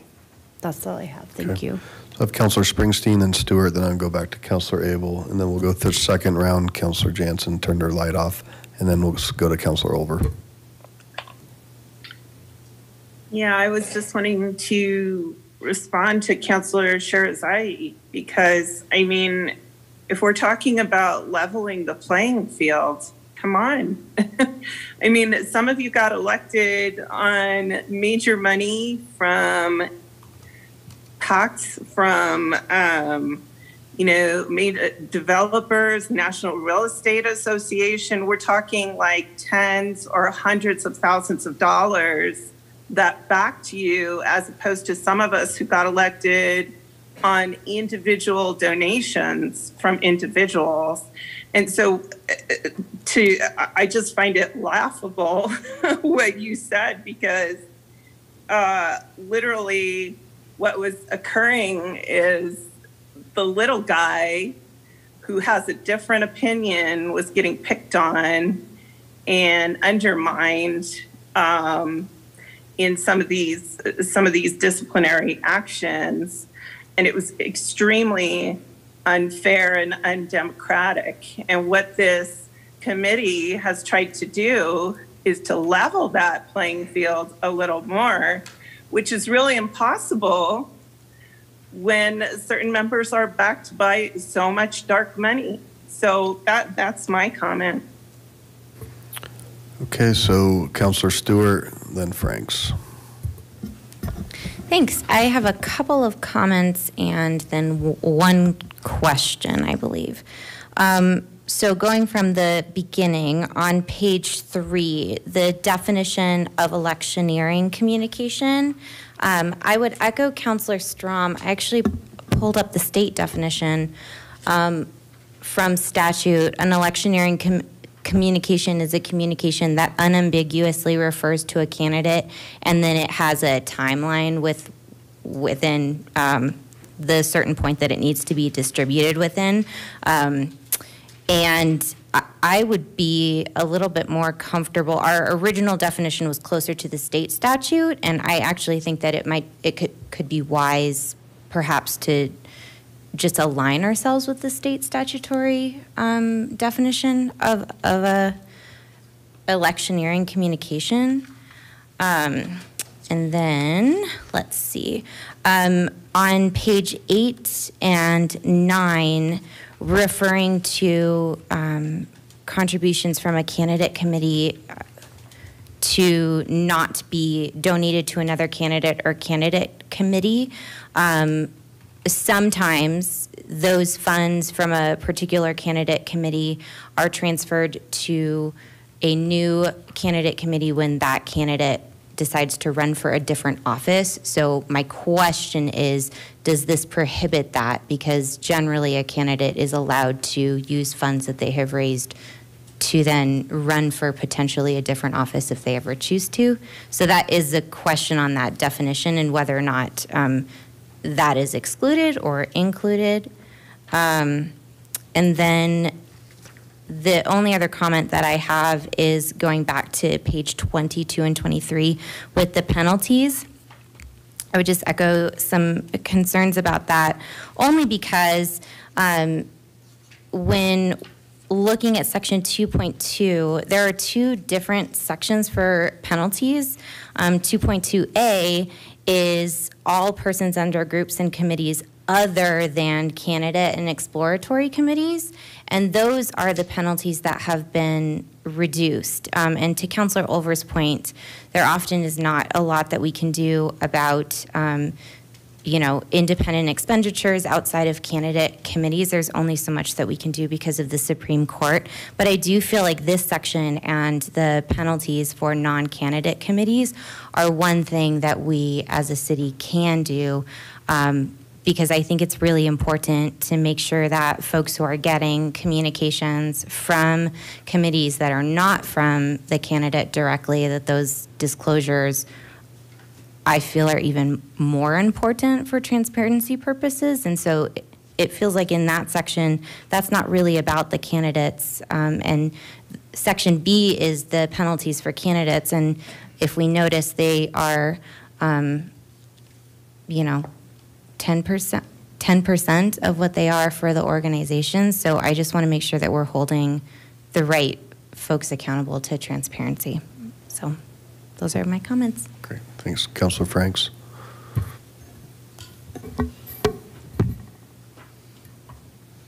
moving the water carefully so we don't have a, so sorry, you just was like, get that one out of the way.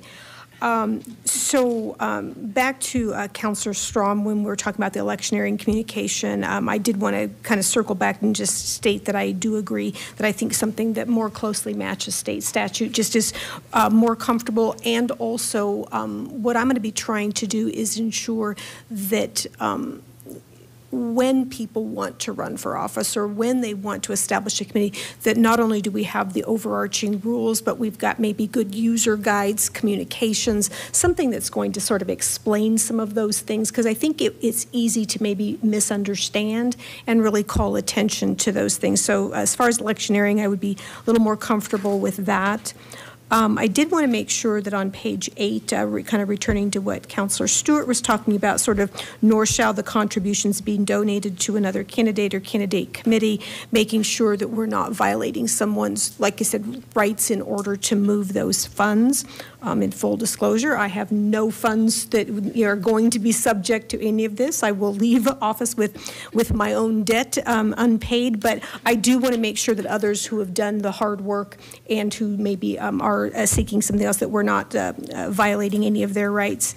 And regarding the page 22 through 23, I definitely would like to be considering some type of a minimum, and certainly want to place the higher burden on the groups which would be the more heavily funded. So I just wanted to kind of circle back, and really no questions in there other than the legality on page 8, making sure that that stands. Thanks.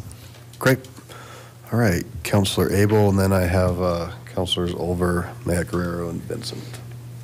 I will try to answer some of these questions.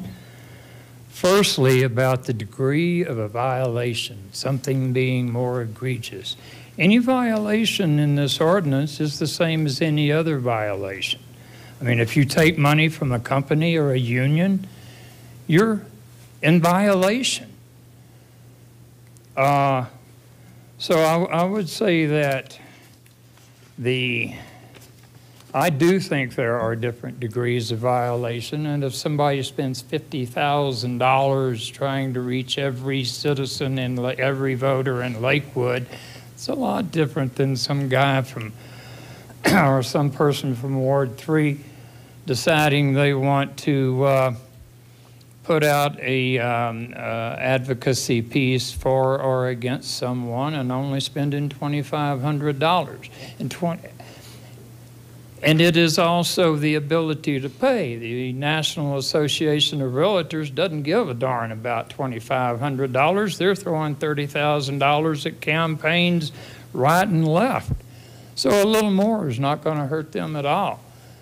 But it does stifle the participation of our local communities members without that kind of resource in their hip pocket.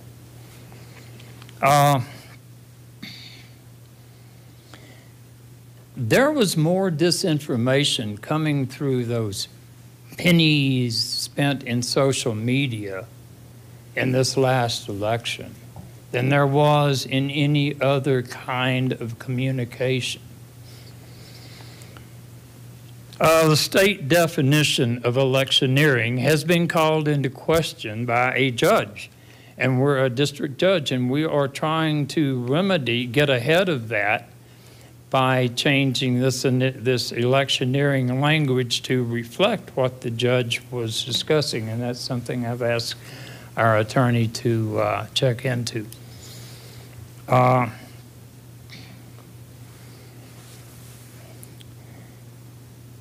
And again, disclosures occur in the same fashion in which the watchdog is not an electioneering communication. Social media would not be either. We have various news blogs and opinion blogs and outright BS blogs, but they're all protected. So I think that makes a big difference. And the donation transfers, if somebody gives me money to spend on my run for city council, and I turn around and give it to somebody else, then the donor is not, the donor's wishes are not being heeded. That is also a state law, and that is not new to this document, to this rewrite. That has been one of our requirements, regulations for over a decade. And it is,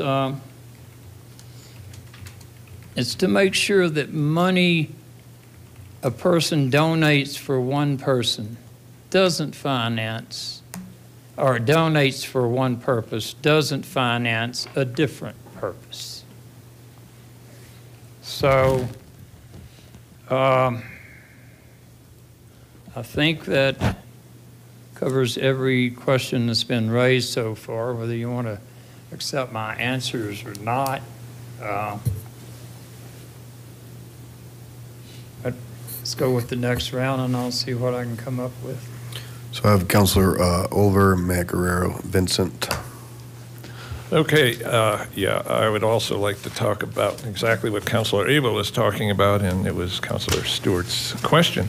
And it was page 8 where we are talking about a candidate not being able to pass along campaign funds to somebody else.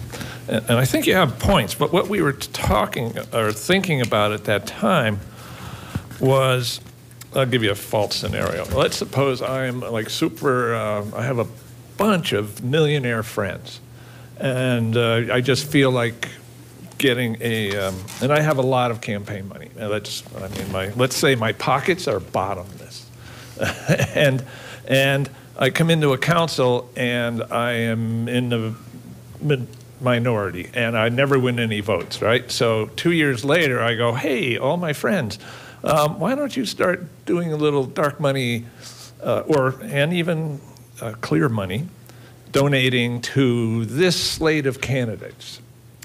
And so basically I would have enough money to stack this body that way, because we also know that money does count in campaigns. There's just no way around that. It's not necessarily true for all of us right now, but or maybe even any of us. But money does count in campaigns, and so the whole purpose of this new language that we put in was to stop that kind of a thing. So anyway, but I would add, let's see, laws are broad, and we're the legislative body, and that laws are broad by design. We talked about the different scenarios that you could come up with, the penalties for this, the penalty for that, this should be smaller, this should be bigger. And quite simply, we started throwing everything in we could think of. This paper would be 100 pages long. And then we'd still miss some. And so that's why some of it, you could, if you want to make changes to it, I think we'll all listen. But in the end, for me, we can't do every scenario. We can't do every penalty in here, and we're just going to have to say, well, that's illegal at times. Okay? Thank you. Councilor Matt Guerrero. Thank you. I just want to reiterate, I know that Councilor Abel and Councilor Olver both said this, but as it kind of came up again in the line of questioning, just to reiterate that this, in its current state, does not attempt to take on independent expenditures, also fondly referred to by people as dark money, just so that people can keep track of what we're talking about. That's IE committees, independent expenditures. And so that's not in here. And so just to be clear, this, as this is written, would not actually do anything to change, alter, or reduce IEs, because that is a federal Supreme Court situation at this point, which is unfortunate. And then I did want to also make sure that we were able to just bring to the front that the component about us elected and then staff not spending money on candidates is about spending public money, not their own money. Of course, not being allowed to spend your own money would be disenfranchisement of your First Amendment rights. So just to be extremely clear that it's about not spending public money, which already would have not been allowed. And then, yeah, just to double down on the idea of wanting to make sure that we get that legal analysis of the being able to move money from one committee to another. I think that you can't do that already by state law. I don't think that that's like a new thing in the city level. And then the last thing, which has not come up yet, is just within those pages 22 and 23, pointing out that there is essentially it calls for the city clerk to be able to alert folks that their reports have not gone through or did not show up within 3 days. And I know that there was a little bit of discussion at the time about whether or not that was burden on the clerk during a really busy season, which is election season. And so just wanted to throw out there too that I'm hoping that within this next iteration of legal and staff analysis, we find out if that's actually reasonable or not reasonable in terms of, we obviously don't want to let people off the hook when we knew in advance that we bureaucratically weren't going to be able to get there.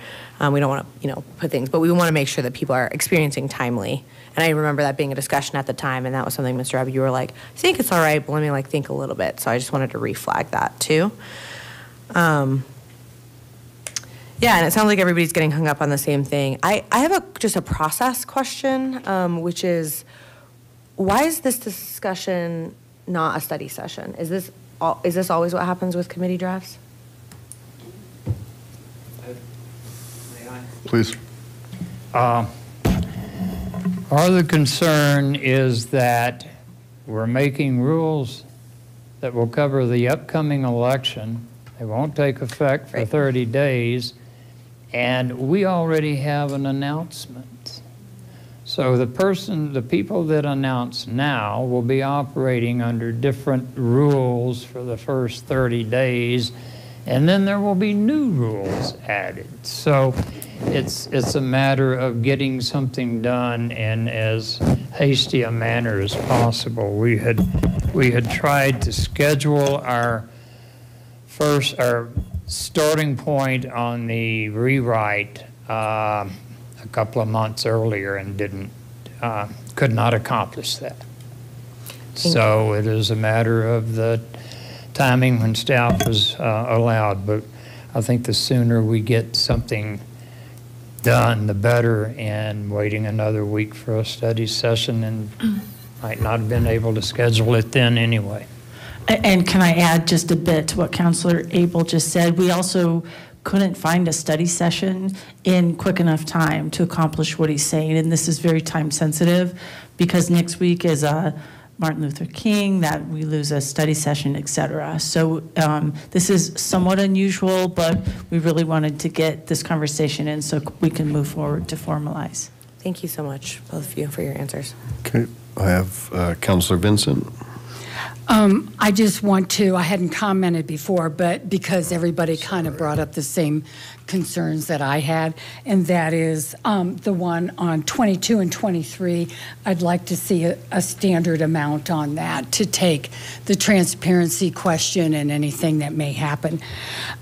So I wanted my constituents to understand that.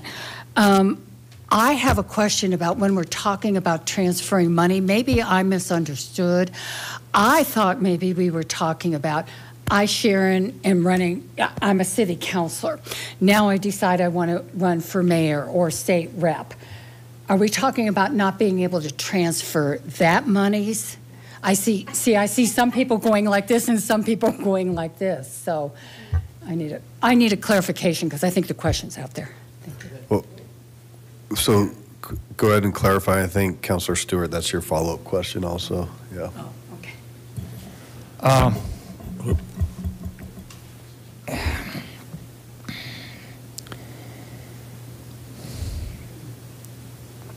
I'm sorry, will you refresh my memory on? Yes, I was asking, we talked about transferring funds, and I think it got kind of hung up in issue committees. I thought the question was, is if I'm a city councilor now I want to run for mayor or state rep, can I transfer my monies that's in that account to my own campaign, or are you saying no? It's my understanding that state law says no. My concern is that we have had people in the past who have transferred money from their campaign to someone else's campaign. So somebody who's willing to support Sharon is probably willing to support Sharon for any office she wishes to seek. So I'm not sure how the law shakes out on that.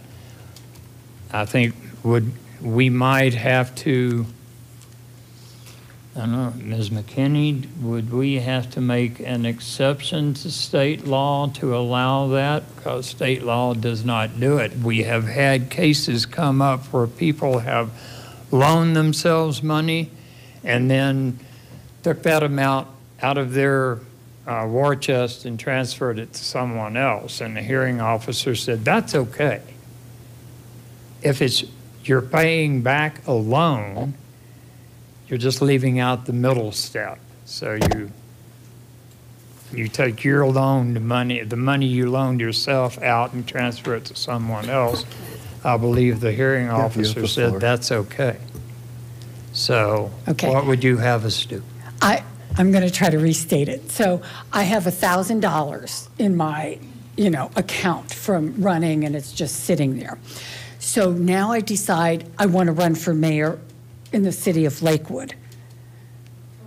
I need to know what to do with that. Can I transfer it to my new campaign, or do I have to close it out and then go through the whole process? Did I clarify it a little better? Yeah, it does. It's my understanding that state law does not allow that. I don't think I have any problem with it. If you would like to propose a change, we can change this to make that clear. Because we're a home rule city, we can supersede state law. But you would have to have a majority of us agree to it. So, but if you want to have that in the rewrite, I think we could, or in the what's brought back to us for final consideration, first and second reading, we could do that. Yeah. Could we not, Mr. Robb? Well, and as a time check, and I can come back to you, but certainly we know that this is going to have to go for a full legal review. And when that's done, that's going to answer a lot of these questions. Sure. And then from there, there'll probably be amendments that council will want to make based upon the conversations. And so that's probably the next steps. I don't know if we'll be able to satisfy everybody's answers tonight or questions, but certainly the consensus should be send it for legal review. And then once that's done, then we move forward with the readings where we can do the amendments. Sure. And that's the purpose of this session, this presentation. So I have a Christmas tree up here still. I have Councilor Stewart, Strom, Franks, Paul, and Olver. Thanks. I will be brief.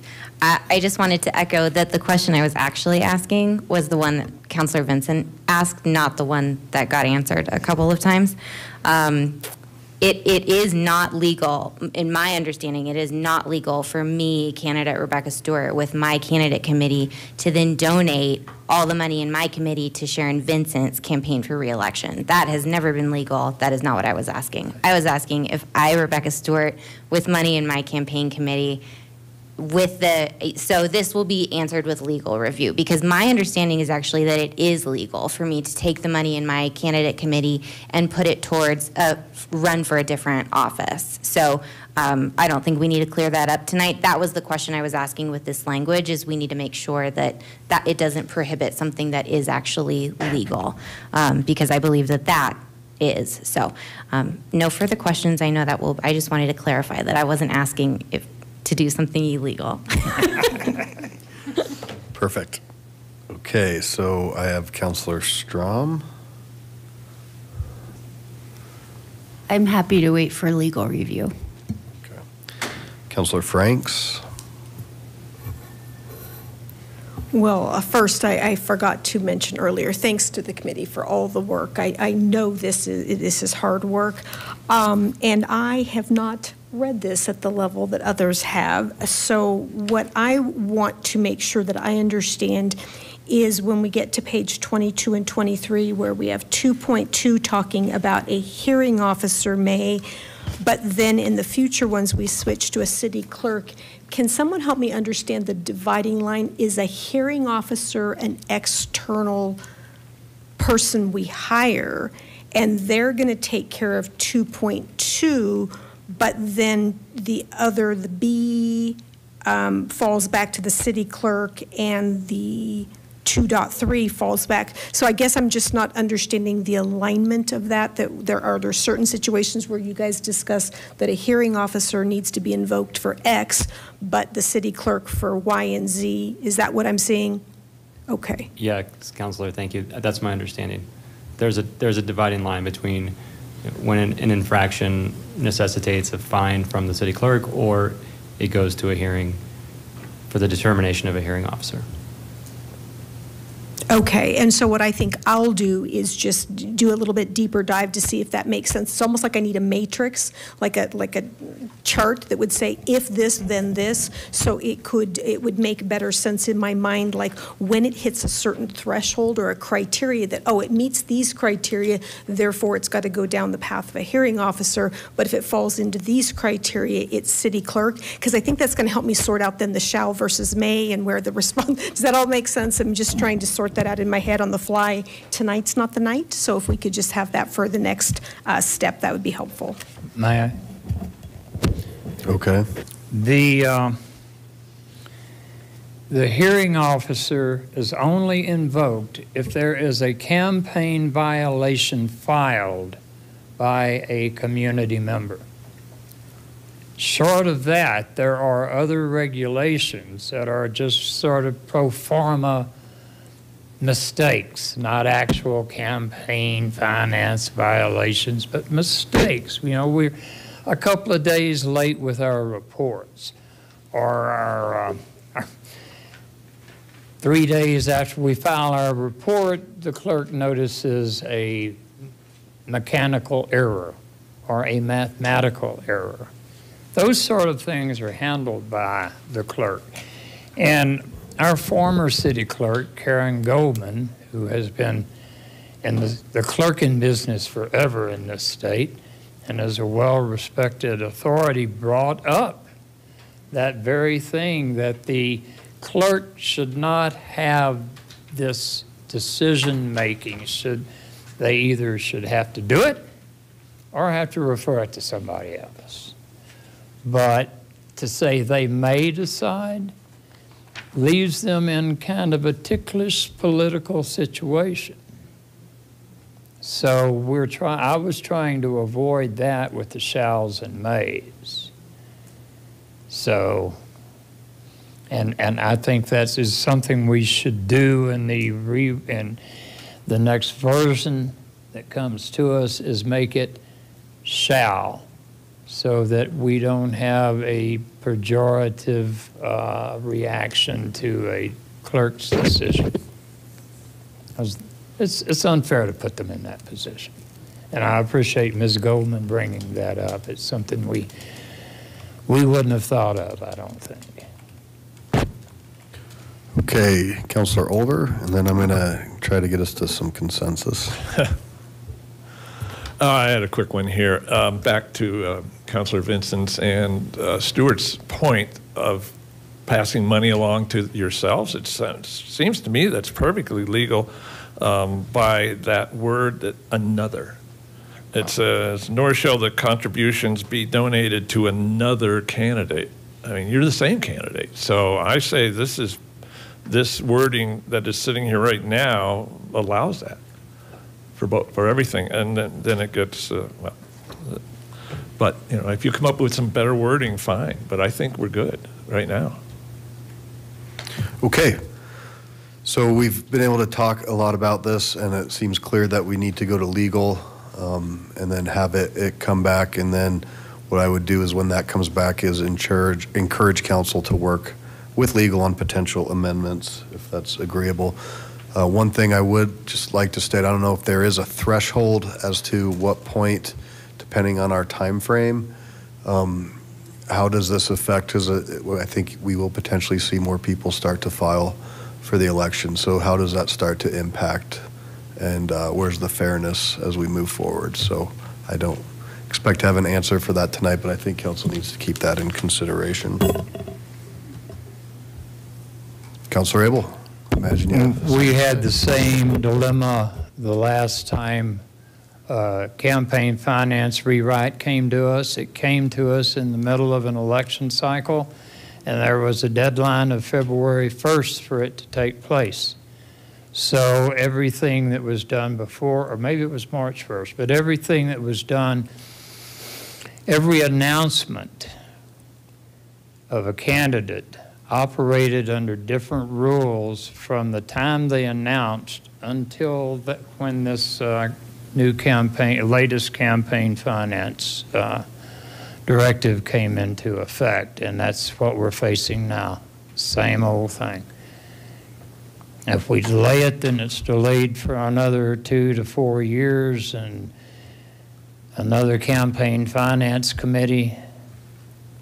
So. Okay. So I think we're good there. Thank you, committee, for your work, and we'll continue to move on. All right, general business pertaining to tonight's agenda. I'm going to turn it over to Councilor Jansen, who has a request for council action. Thank you, Mayor. So I would like to amend the City Council Policy and Procedures Manual, Section 04.01, to add a Public Safety Committee. And I would like the council members to have an opportunity to discuss this matter, including composition of the committee and objectives. We could possibly discuss this at our retreat on January 28th. 28th. And I mean, I'm putting this out there. I really would like to, I think this is something that we really need to put together. I know our citizens are pretty frustrated. The crime rates are one of the top issues affecting our citizens, and other municipalities such as Aurora have committees to evaluate and recommend public safety policy changes.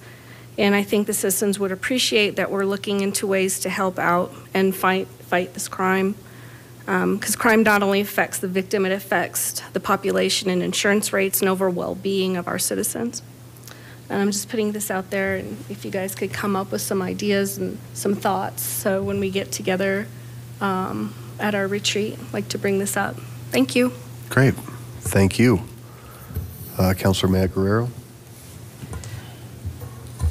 I think that increasing amounts of particularly petty crime is definitely something I'm also hearing about. I think I have a couple of questions, and they might be for you, Councilor James, but they also just might be for staff for the next thing. I think it's a great idea to talk about this. So some of the things that just come to my mind immediately are around, I know that there's some level of stress that's been put on our municipality due to the lack of open floor at the county jail, and wanting to think about the way that we may need to be approaching a regional or county-wide response, and that can't ultimately be our, it's just not our jurisdiction, right? We can't actually make that happen.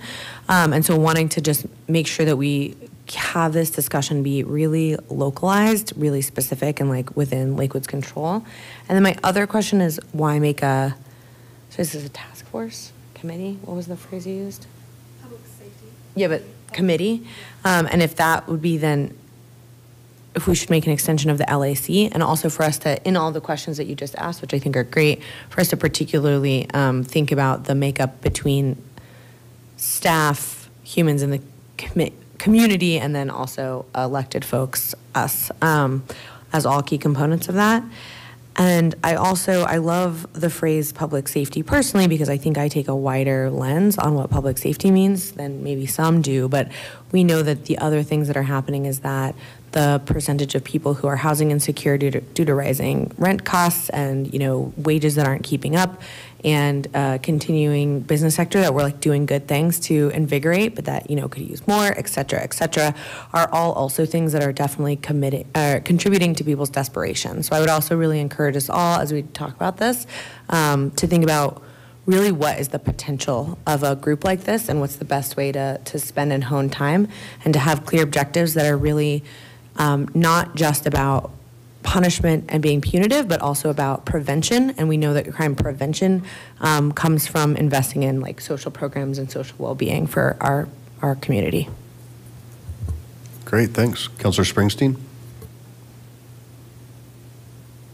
Yeah, I wanted to thank Councilor Jansen for bringing this idea forward. To some degree, I've been trying to bring this idea forward for some time. We had a comment from Josh Compton, and I just wanted to read one part of it, where he said, the intention is to have oversight over those who hold a monopoly of violence, view public safety holistically by investigating root causes and designing nonviolent interventions. The committee could make substantial, long-lasting positive impacts.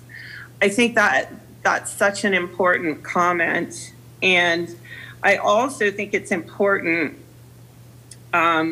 because, you know, something I've just talked about in the last few weeks is our City of Lakewood community survey, in which 89% of respondents were white and 0% were African American. And, you know, just going back to the idea that this would not become another tool of oppression, you know, which would aid in excuses of racial profiling or something of that nature. I think we need to address both public safety and crime, but also how to make our police force the best they can be. And so I think clearly defining the objectives and purposes of this committee is a really important one. And that, you know, that is something Mr. Compton had said as well. So thanks. Okay, so get your ideas in to Councilor Jansen. Councilor Abel? Councilor Jensen, how do you envision this committee? Would it include community members? Would it just be council? That's what I want to talk about. I'd like to sit down with Kathy and kind of talk about staff, how to staff it. So within the next week or so before our retreat, have maybe that part in, you know, coming in with something going on, and then having everybody at the retreat kind of put something into it, because I totally get where it needs to go. You know, I'm envisioning a lot of different things. It can't be too big because nothing will ever get done. So, but you know, I'd like to have a business community, you know, talk about the theft that's going on in there and how they've been handling it, or just invite them into the committee, you know, and talk about it. For sure, counselors, staff. I'd like to see someone from the police department, maybe even somebody from Jeffco, the sheriff's department, maybe, I don't know.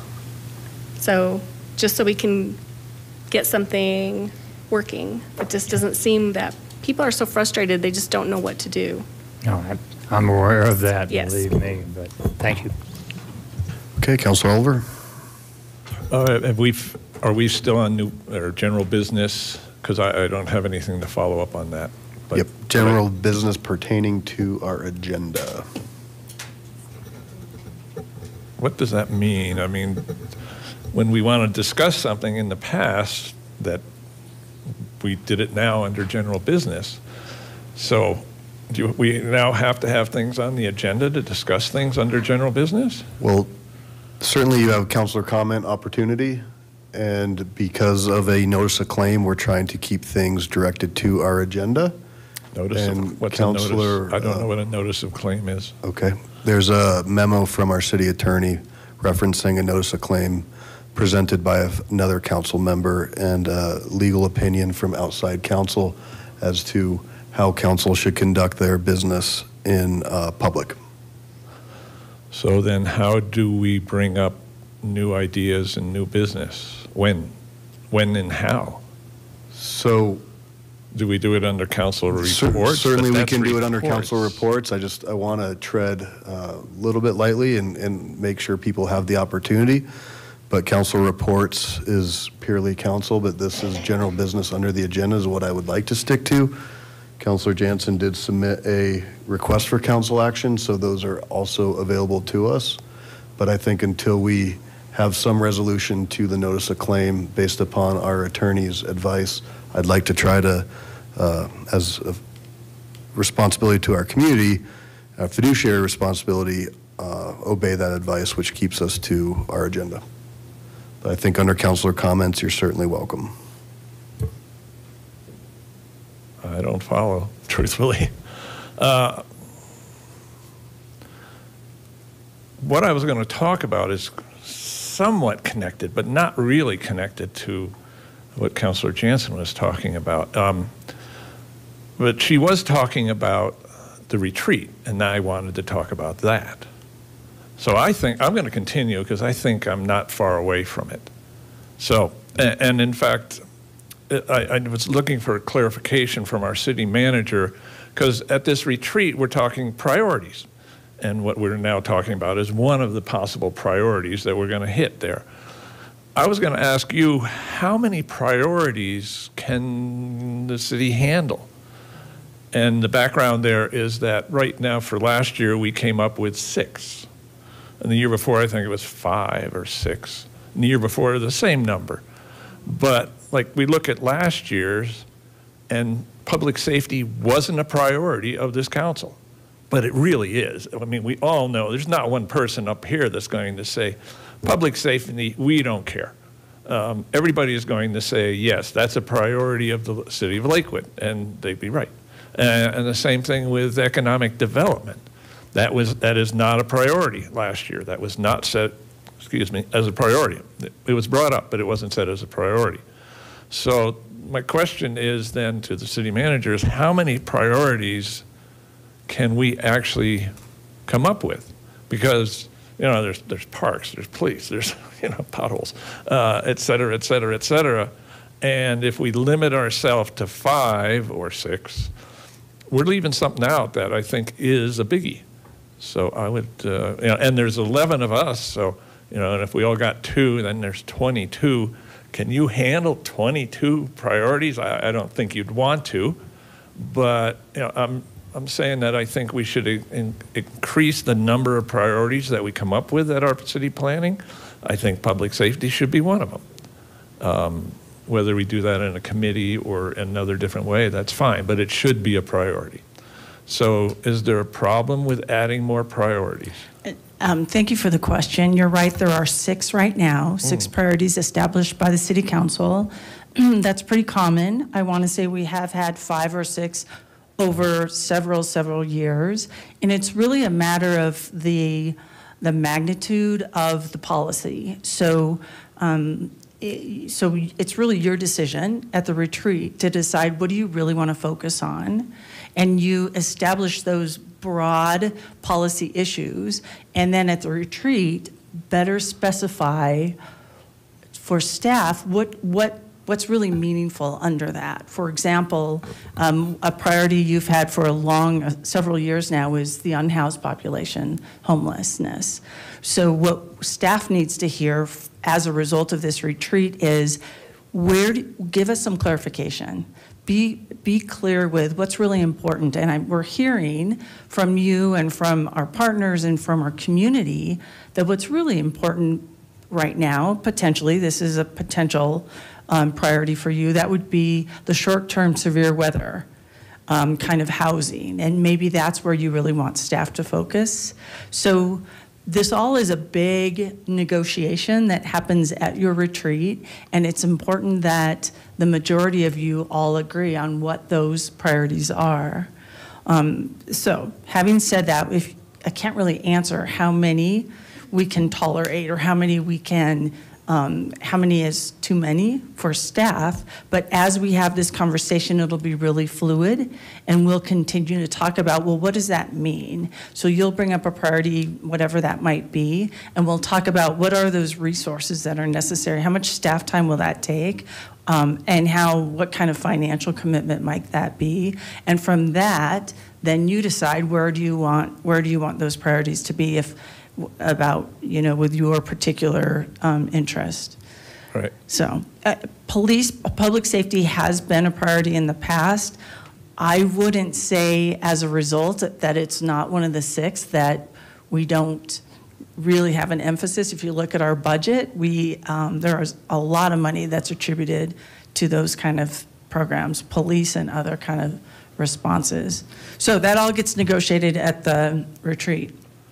Right, but you can go over 6. And what you're saying, what I'm hearing you say is that, yeah, we can go over 6, and you would actually like us to be a little more specific than to just say public safety or sustainability. In fact, if, like we said, my example is, if we said sustainability, we could say recycling and tree canopy. Or That's it. Something like that. Or if we said public safety, then we could say, let's see, we should finance laptop computers so that our police can go to the flea markets and look for stolen goods. I mean, it's something very specific. Whatever, or expand the co-responder program. Right. Or whatever that might be. But we should be we're all thinking about our priorities right now, and will be for the next few weeks. But we should be thinking about not just, call it sustainability and affordable housing, but we should be thinking about smaller things too, specific things. That's where I was hoping to go. Okay. That's right. Thank you. Thanks. And Councilors Abel and Stewart are tasked with helping to plan, and so I think they'll be having some correspondence coming out. And what I might say, and we haven't done this for a while because it's quite an exercise, but we do have core community values as a city council, and they're in the back there on the website, and the first core community value is safe community. So, and if you just go on the website and Google that, you'll see the City Council's commitment to citizens as well as our core community values. Councilor Abel? Thank you, Mayor. It's my recollection that last year,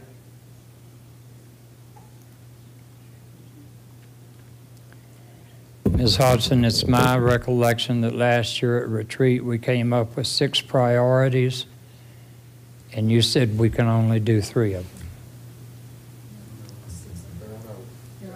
I know they were, but that was the comment. I don't remember saying that, Councilor Abel. Okay. No, certainly I think when we prioritized everything that this council prioritized was put forth, it's on our dashboard. Homelessness, emergency response, workforce housing, distressed properties, safe lots, rental housing options, and additional dog parks is what's on there. And then there was an additional, as you drilled down, one of the ones that was brought forth, public safety by Councilor Jansen, was a reboot of Neighborhood Watch. And so that was another piece of kind of the drill down of some of the ancillary things. I hope this adds to the clarity. There are also other initiatives that are brought up by council that are sorted in other areas. Like some of them might fit nicely in an assignment for the LAC, for example. Others fit nicely, they're not really broad policy, but it's you'd like to see staff work on a specific something because you're seeing something not work very well. So that's not really a big policy issue, but that's something that's of deep concern to your community, and it's something that all of council will agree that needs to be looked at. So besides the broad priorities and then the goals underneath those, or you can say goals and the priorities underneath those, we also have abilities to send some of these smaller items to other resources. For example, LAC, who really look forward to assignments. Cool. Why don't you just keep the mic and take us to your executive report? Thank you. I just have a few things that I wanted to comment on. So, hot off the press, I have a draft copy of the presentation that's going to the school board, the Board of Education, and it's going to happen on January 11th. So this is just a draft copy. The reason for me bringing this to your attention is they will be proposing, this is all about the disposition of the schools that are being closed. And there's a whole process that's being proposed, and we have an opportunity to have a voice representing our constituents during this process. So I'm going to stay really close to this and to make sure I'm continuing to communicate out to you and certainly via this recording, so that if people want to get involved, they can. And there's a whole hierarchy of how they're going to look at this. The first step is there a reuse for the district itself? So that's kind of their first priority. And then they're going to talk to the communities and look at the schools geographically, where they fall, what do the communities, so what do the municipalities want to see as it relates to the schools that are being vacated? And then they're going to talk about leasing, sale of property, et cetera. So I would think this process would be of real interest to you and to your constituents. So I may be annoying, but I'm going to continue to try to invite you and certainly our community members to get involved in this process. I think it's important, especially in light of the fact that many of these schools are tucked into neighborhoods, and a reuse of some kind could be distasteful to our citizens. So we would want to make sure we represent that. Second of all, I just got this in the mail today, and I wanted to announce that CML, Colorado Municipal League, through the Metro City Attorneys Association, recognized 2 of our staff, outstanding city attorney, Allison McKinney Brown, and then outstanding assistant city attorney, Gus Skank. Were both awarded and were recognized statewide. So congratulations to you and to Gus. Finally, I wanted to make just a couple of comments about this recent storm that we had. It was an unusual storm, and the reason it was unusual, you probably all know. Actually, it was on December 28th and lasted to December 29th, and we had very cold temperatures at the time, and the storm started with a really heavy rain. Then the temperatures really dropped. So that created unusual characteristics for us. We also had then followed up with another smaller storm on January 1st through the 3rd. So I want to talk a little bit about the response that our Public Works Department did. And remember, we have a new Public Works Director. So we're learning a lot together, and he's bringing some really good information to us that's making, I think, improving our processes. So it was kind of like we had an April storm in December because of the rain in advance. The first storm, we got 2 inches per hour for about 8 or 9 hours. Do you remember that, right after Christmas? Official totals ranged between 8.5 inches to 14 inches across the city. Ward 4, 14 inches, I can attest. And then the New Year's Day event, the snow totals were 1.3 to 1.7, just to add insult to injury, and then we had very low temperatures. Our Priority 1 and Priority 2 routes were completed by noon on the 29th. Priority 3, okay, so Priority 1, just to remind you for citizens who are listening, Priority 1 are the busy arterial and major collector streets. Priority 2s are the school zones, shopping areas, and minor collector streets. I think Max Kirschbaum has sent this to you. And the Priority 3 are residential streets that we don't always plow, but the decision was made to plow because of the extent of the storm. Most residentials were done after midnight on the 30th of December. We did run into some problems, and we really are listening to the concerns that we're hearing from the citizens to try to make this better. We did experience some difficulties, especially in those, again, kind of Ward 4 area. We've got a lot of cul-de-sacs. We've got really tough topography.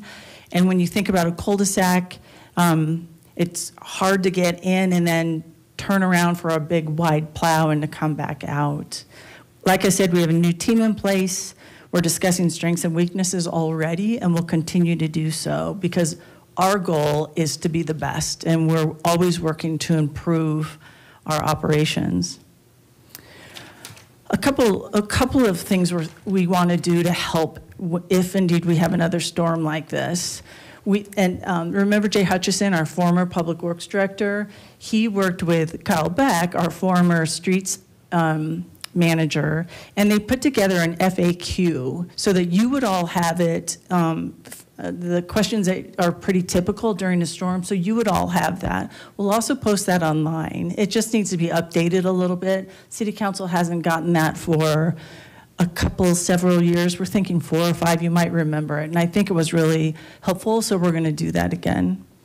Another thing we're going to do is think about using our neighborhood support team to help better organize for our neighbors who can't get out and shovel themselves, or there's a windrow that's been created in front of their driveway, and it really limits their ability to get around because they, for whatever reason, can't do it themselves. So we want to be a little more proactive as it relates to our response and helping neighbors help neighbors. Finally, there are some ways that residents can help. If it's at all possible when we have a storm like this, if people can get off the street, if they can, if at all possible, and park on the driveway so that the plows can get through, that'll really be advantageous for the plows trying to get through. Please clear your sidewalks for pedestrians. Everyone needs to, because the streets now are more narrow. If the sidewalks aren't cleared, people are having to walk in these narrow streets where the cars are moving, and there's a safety concern there. And clear your neighbor's sidewalk if you can, to lend a hand, because not everyone, like I said earlier, can do that. This team is pretty good and very responsive. They're still out there cleaning that hard ice right now with graders, and they'll be doing that all week. If there's a pain spot or a problem area, please go online, go to Request Lakewood, or there's a phone number, 303-987-7950, that you can report an area. I'll say that slower. 303-987-7950, that people can call, give an address, and say, this is a bad spot, and we really need some help. So again, we're listening carefully to the concerns, and we're just dedicated to find good solutions. And with that concludes my report. Thank you.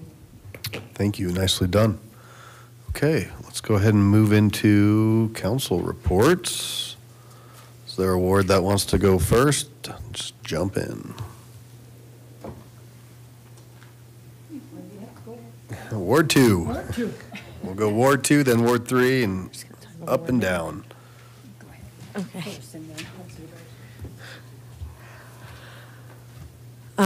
All right, Ward 2 wanted to flag that we will be having our Ward 2 meeting at the Clements Community Center, which is the usual place, but it's been a while, so very excited to have that opportunity to give some folks some updates and really to get some feedback as we're going into that, priority planning as has been talked about this evening. That is at 6 p.m. at the Clements Community Center on Wednesday the 18th. I want to give a shout out to Ward 2 during this last cold spell. We had 2 churches that stepped up. One was St. Bernadette's that took people during the daytime hours, and then we had United Methodist Church that took people overnight. And Councilor Matt Guerrero was very instrumental in that. And then we had Councilor Shirazari and also the mayor, Adam Paul, coming and helping with that. And the community response was great. I mean, they came in, took it, and ran with it. So I think we did a great job on that, and the church is getting together and outreach for people. And then I'd kind of like to back up what I think it was Councilor Stewart brought up maybe a month or so ago, saying that we have cold weather now. And I remember sitting here and having great lengthy discussions about that we need to offer all these safe parking places. And to date, we're going to have a 6-month review, and we have one. So it's one thing to sit here at council and say, we need all this, but we need to step these things up. We have people who are hurting, and they're hurting in all wards. And it shouldn't be just one section of the city that steps up to this. That's my belief. So I would like to encourage people to look at additional safe parking initiatives. And congratulations to Ward 2 for stepping up. I will say that. And you too. Thank you. All right, Ward 3.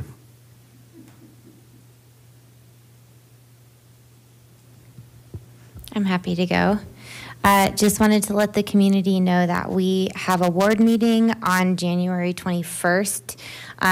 It's moved up 1 week because we have a retreat the following week. So would love to hear from you about what you would like me to bring to our council retreat. It's going to be, again, Saturday, January 21st, 9:30 to 10:30 a.m.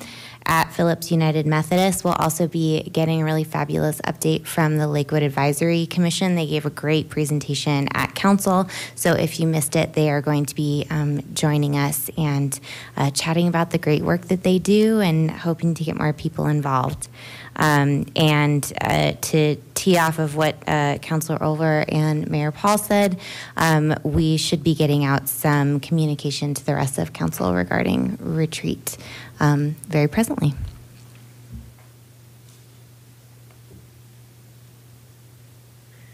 Yeah, I wanted to just report on what I consider an extremely significant event that occurred on December 23rd when the executive director, Jeff Roberts, of the Colorado Freedom of Information Coalition, wrote a blog about our very council, and it's called Lakewood City Council Members Criticize Mayor for Muting Their Mics During Zoom Meeting. This is the preeminent place where First Amendment rights are discussed in the state and went out across the state to the legal community. And it was regarding the mayor cutting off or muting 3 councilors at the December 19th meeting regarding the city manager's employment contract. And just a couple of things I'd like to point out that Steve Zansberg, who's the preeminent First Amendment attorney in the state, said is that there's an independent right of people to receive information that these council members, their elected representatives, wish to impart on subjects before the council. The mayor cannot exercise his mute button authority to silence any comment that disagrees with his position. And I think that's such an important statement from somebody that everybody in the state recognizes and respects. The only other comment I wanted to make of further concern is why the city manager's employment contract had to be ramrodded through by way of muting dissenting councilors and taking a premature vote with hands still raised for questions on that evening. The optics of that and of this entire article are absolutely mortifying for this city. And I hope a lot of people pay attention. Thanks. Thank you. Ward 4. Thanks. I just wanted to thank the community for reaching out with, certainly with the snowstorms and the challenges that we had and giving us very specific feedback. Certainly, we forwarded that off to staff. I want to thank Ms. Hodson for, having several conversations about sort of how we can look towards maybe mapping problem areas where we just know there's certain areas, where we can look at the neighborhood support team coordinator to kind of pull some of those resources together. Also from an education standpoint, I think we've got a lot of folks who are moving in from climates that maybe aren't familiar sort of with the struggles that can go on, and so maybe don't know to not only clean the walk, but a little bit on the curb so you get that runoff and that drainage, because in Ward 4 with our topography, unfortunately, if you don't, and it just pools in front of driveways and then becomes another issue. So I certainly wanted to thank everyone for reaching out, but continue to reach out with ideas, problem spots to the number, to us. We want to pass those on.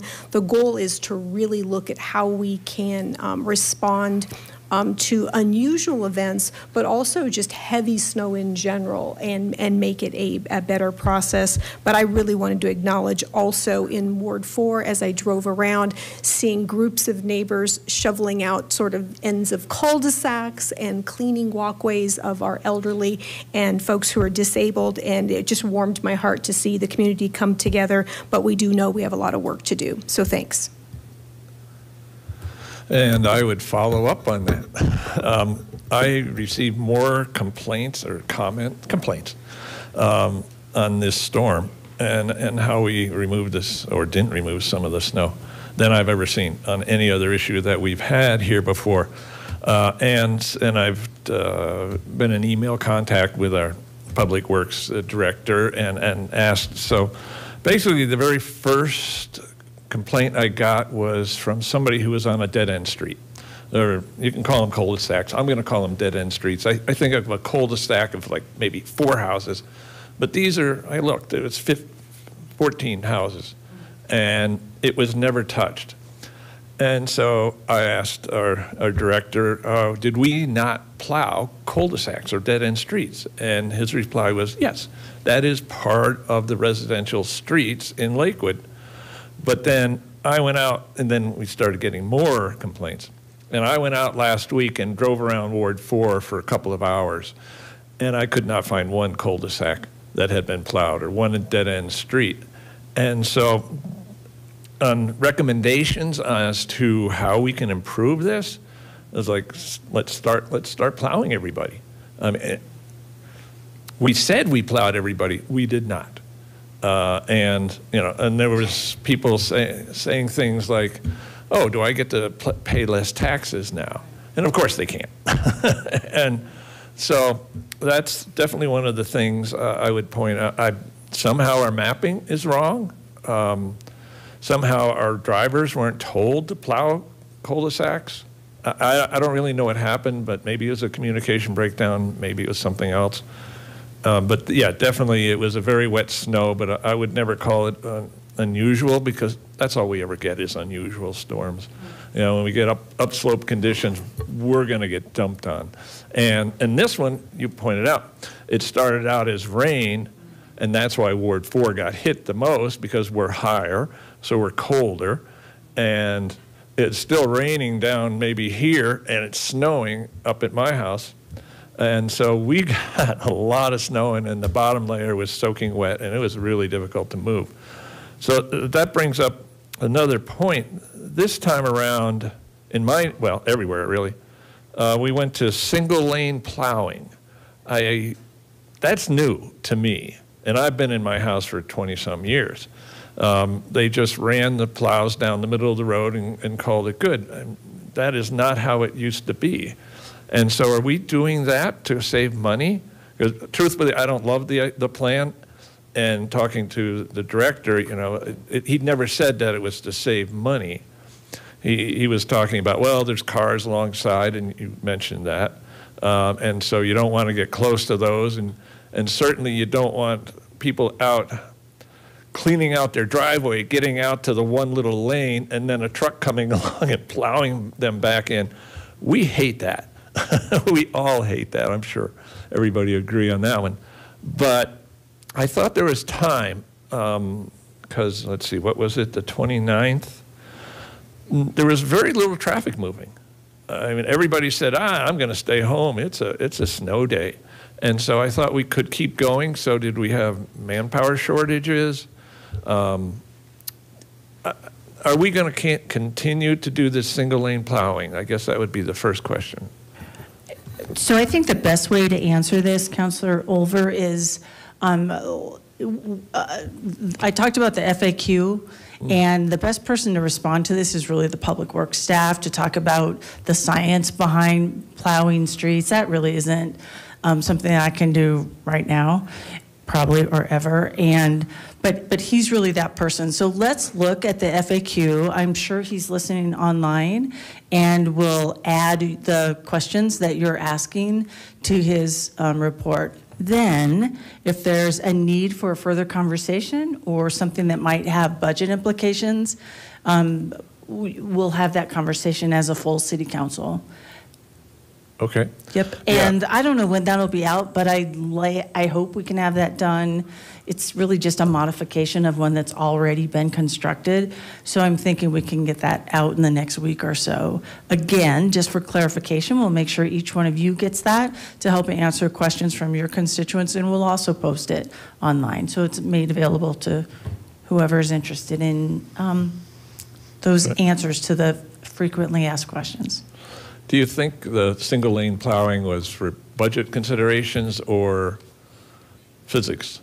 Something else? I really can't answer that, but I also know, and I don't really want to go too much in the weeds, but we don't want to go curb to curb.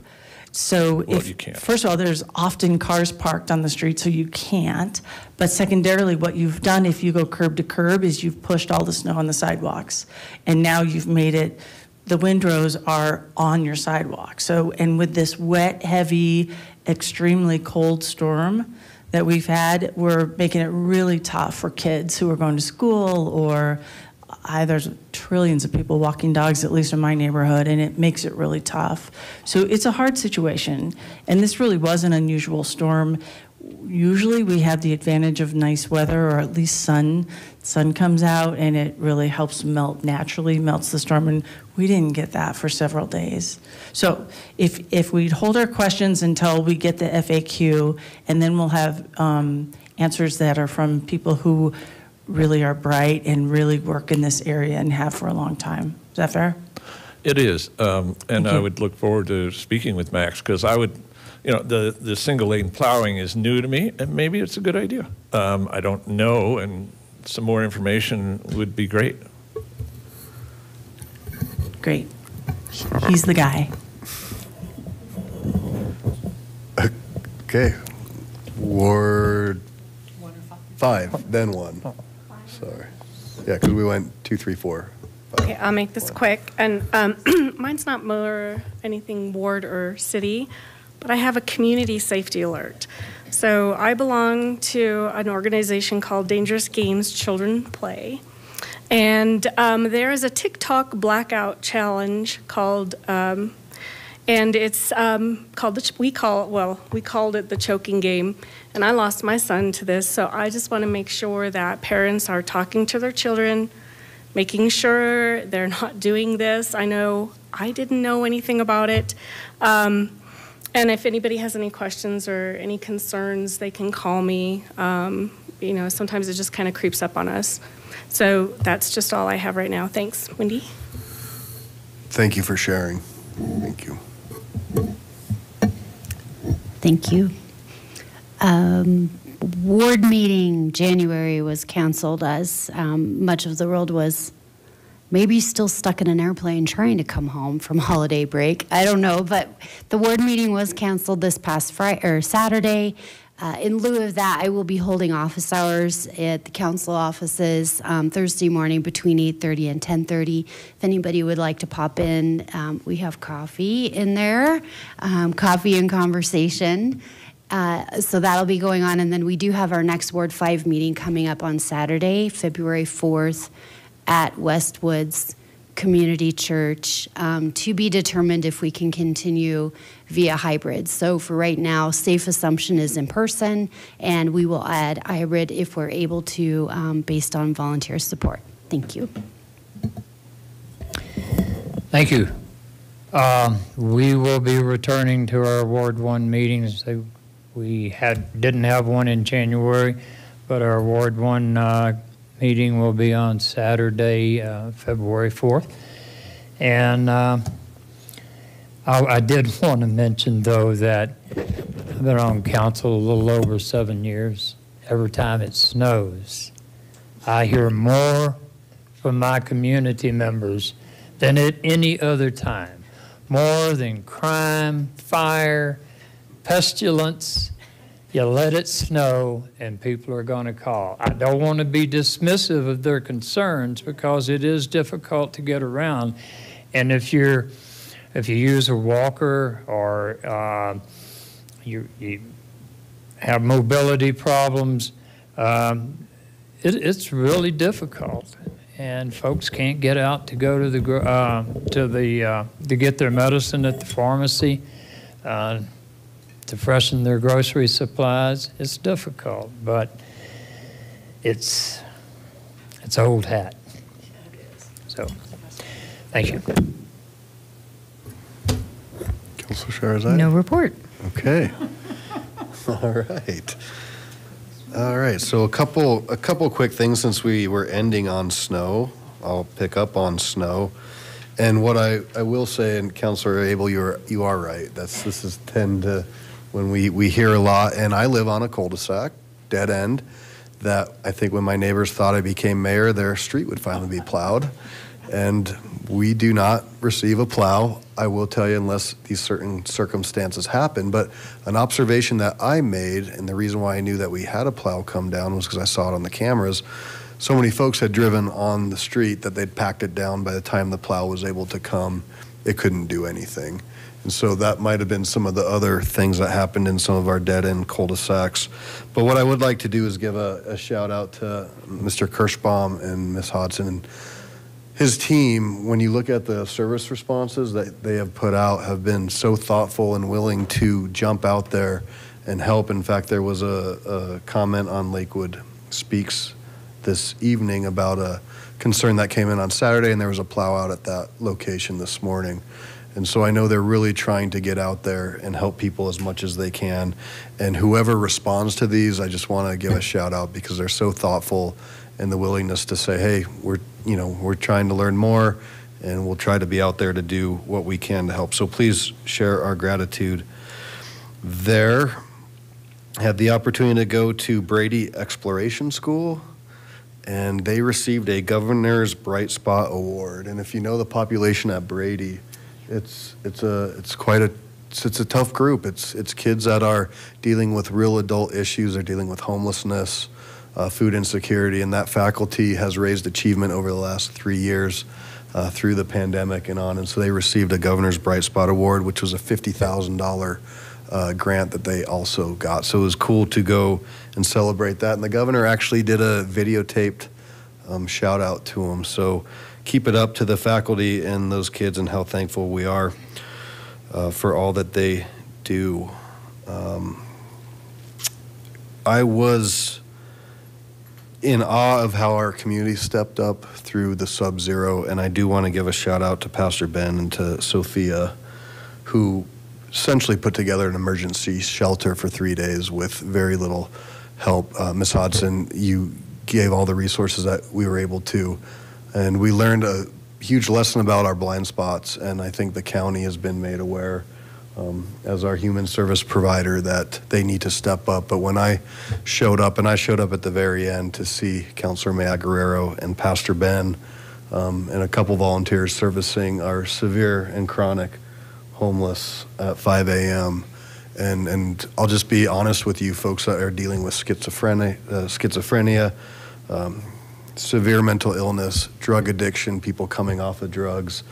I don't think Councilor Maya Guerrero will ever forget some of the things that she dealt with, but I was just overwhelmed with the fact that these folks stepped up and we did not lose a life. We had folks, I think, that may have lost a limb due to frostbite or potentially, but this was severe, and it really shows a lack that we have and an opportunity for us. And I know Ms. Hodson is, I think people are looking to our cities to say, hey, what could we have done different? And so hopefully next time we won't have this. We're going to continue to see cold weather, but I think this can help usher in an opportunity for us to do more immediate sheltering and learn. So shout out to Pastor Ben in Lakewood United Methodist, they had to turn that church over for Christmas Eve services, and it was incredible to see. And then also St. Bernadette, who did the day warming center and allowed those folks to come in. And we wouldn't have been able to do it without you. So thank you very much. And to all the volunteers and all the folks that stepped up, Councilor Shares, I certainly came by. And again, I was only there at the very end, but it was enough for me to know where we have a huge gap. The state ledge is back in session today, so certainly buckle up. Our legislative committee will probably be busy, but I think a couple things that are going to be of interest to our community is the rumors of the governor putting forth some bills that might preempt local control as it relates to housing and affordable housing. So I think that should certainly be on our radar. And hopefully we'll be engaged and continue to work with our legislators.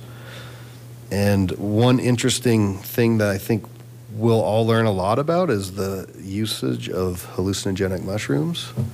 Legal usage went into effect on January 1st, which is a much different system than our regulated cannabis system. And so I think we're going to hear more about how that works, what types of places are allowed to utilize those, and actually a limitation on local governments to regulate those opportunities. So we're going to learn a lot going forward there.